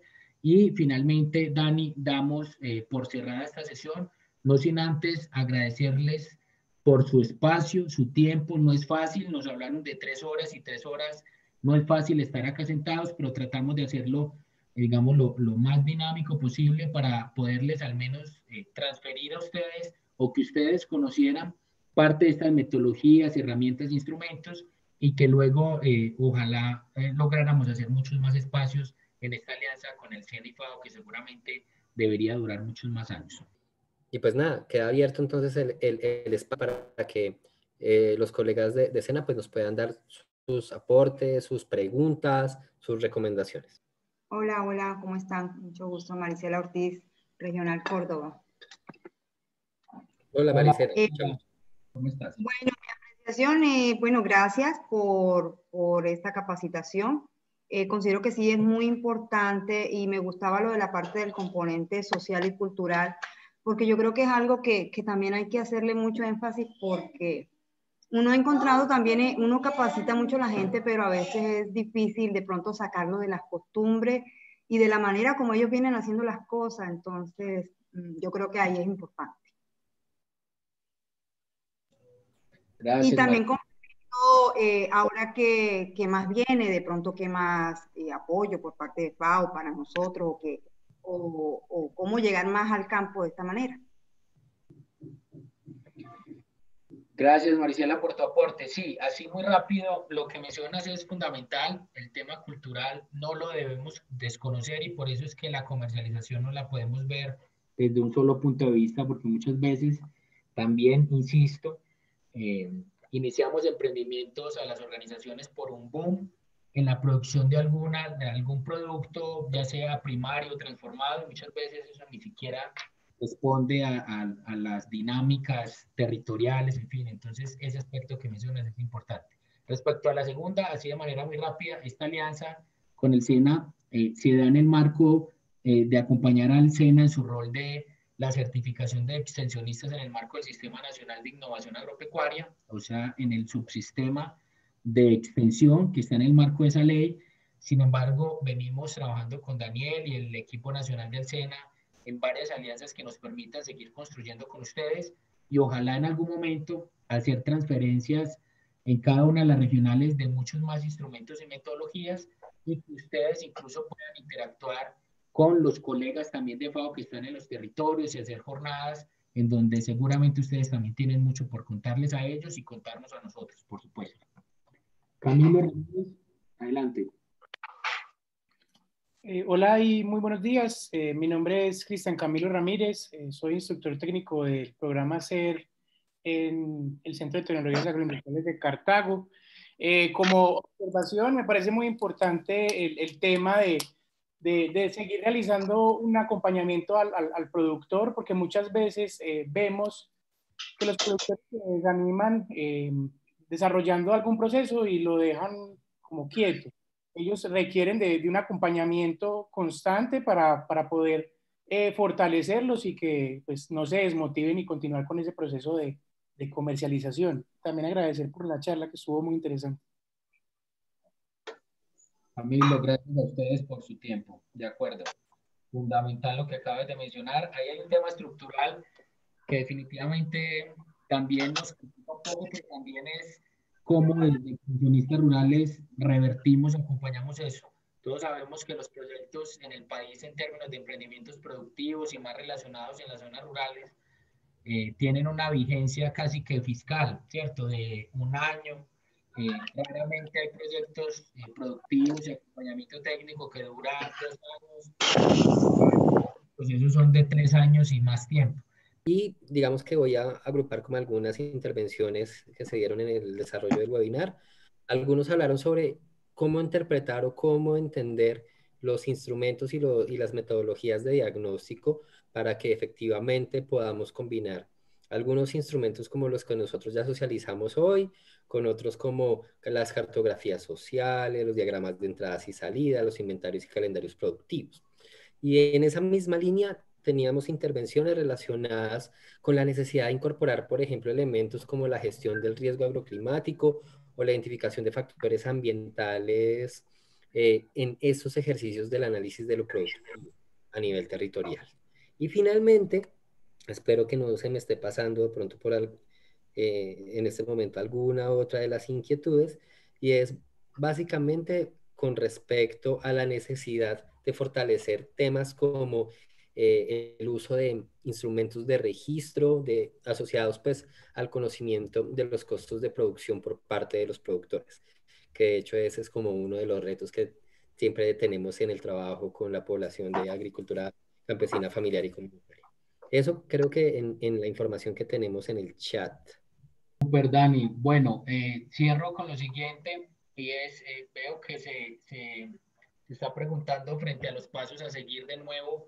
Creería yo que el primer paso es nosotros compartirles esta grabación, quizás para que identifiquen algunas necesidades muy puntuales y que a través de las oficinas regionales las puedan escalar al nivel nacional con Daniel. No sé si Daniel todavía nos acompaña, pero luego con Daniel vamos a tener una reunión para, además de enviarles esta grabación y que ustedes quizás puedan reafirmar algunos elementos allí, podamos mirar cómo transferirles vía correo electrónico y ojalá más adelante logremos hacer otro tipo de actividades ya para el año entrante, los instrumentos, herramientas y metodologías que ustedes consideran que pueden llegar a adaptar y que podrían llegar a, digamos, a complementar con los instrumentos, metodologías y herramientas que ustedes ya utilizan, ¿sí? Esto no es de ninguna manera decir lo que FAO nos muestra en sus procesos es lo último, sino cómo podríamos complementarlo, articularlo con ustedes y quizás más adelante hacer una jornada en la otra dirección. Cómo ustedes desde los territorios nos muestran a nosotros adaptaciones, metodologías que han diseñado, dinámicas sociales y culturales que han adquirido para poder llegar a concertar con nuestros productores y casos exitosos, por supuesto, de emprendimientos productivos que estoy seguro que cada una de estas regionales lo ha hecho, no solo en el tema productivo, sino también agroindustrial. Así que les agradecemos a todos, un abrazo enorme a todas las regionales. Gracias a Daniel y al equipo SENA a nivel nacional por la invitación. Gracias, José Daniel, por tu compañía y la metodología y pedagogía que nos ayuda a hacer esto. Y a Juan Pablo por los aspectos técnicos. Y finalmente Andrés Bolaños, que siempre está ahí detrás de cámaras, pero nos ayuda, digamos, con la plataforma Zoom de FAO para lograr que esto pueda funcionar. Un abrazo a todas y a todos. Feliz resto de día. Se cuidan. Muchísimas gracias a todas y a todos. Muy amables. Julio y equipo FAO, muchísimas gracias por la transferencia. A todo el equipo SENA, gracias por su participación. dando un poco respuesta y a lo que hacía mención Tulio, en efecto, la idea es que esta alianza siga trabajando en la próxima vigencia. Estamos trabajando sobre el plan operativo para ello. Un poco contándoles que hemos venido haciendo es que actualmente se está trabajando sobre la actualización del diseño de seguridad alimentaria, de diseño que va a entrar a un proceso de revisión por parte del equipo técnico de la FAO. Sin embargo, la operación no se limita solo a esto, sino como me hacía mención Tulio hace un instante, también a un poco el cruce de las metodologías que nosotros utilizamos. Entonces, de antemano, gracias. Esperamos vernos en una próxima oportunidad, ya será la próxima vigencia. Y Tulio y los demás, muchísimas gracias por la transferencia. Excelente. Gracias, Daniel. Un abrazo a todos. Se cuida. Feliz resto de día.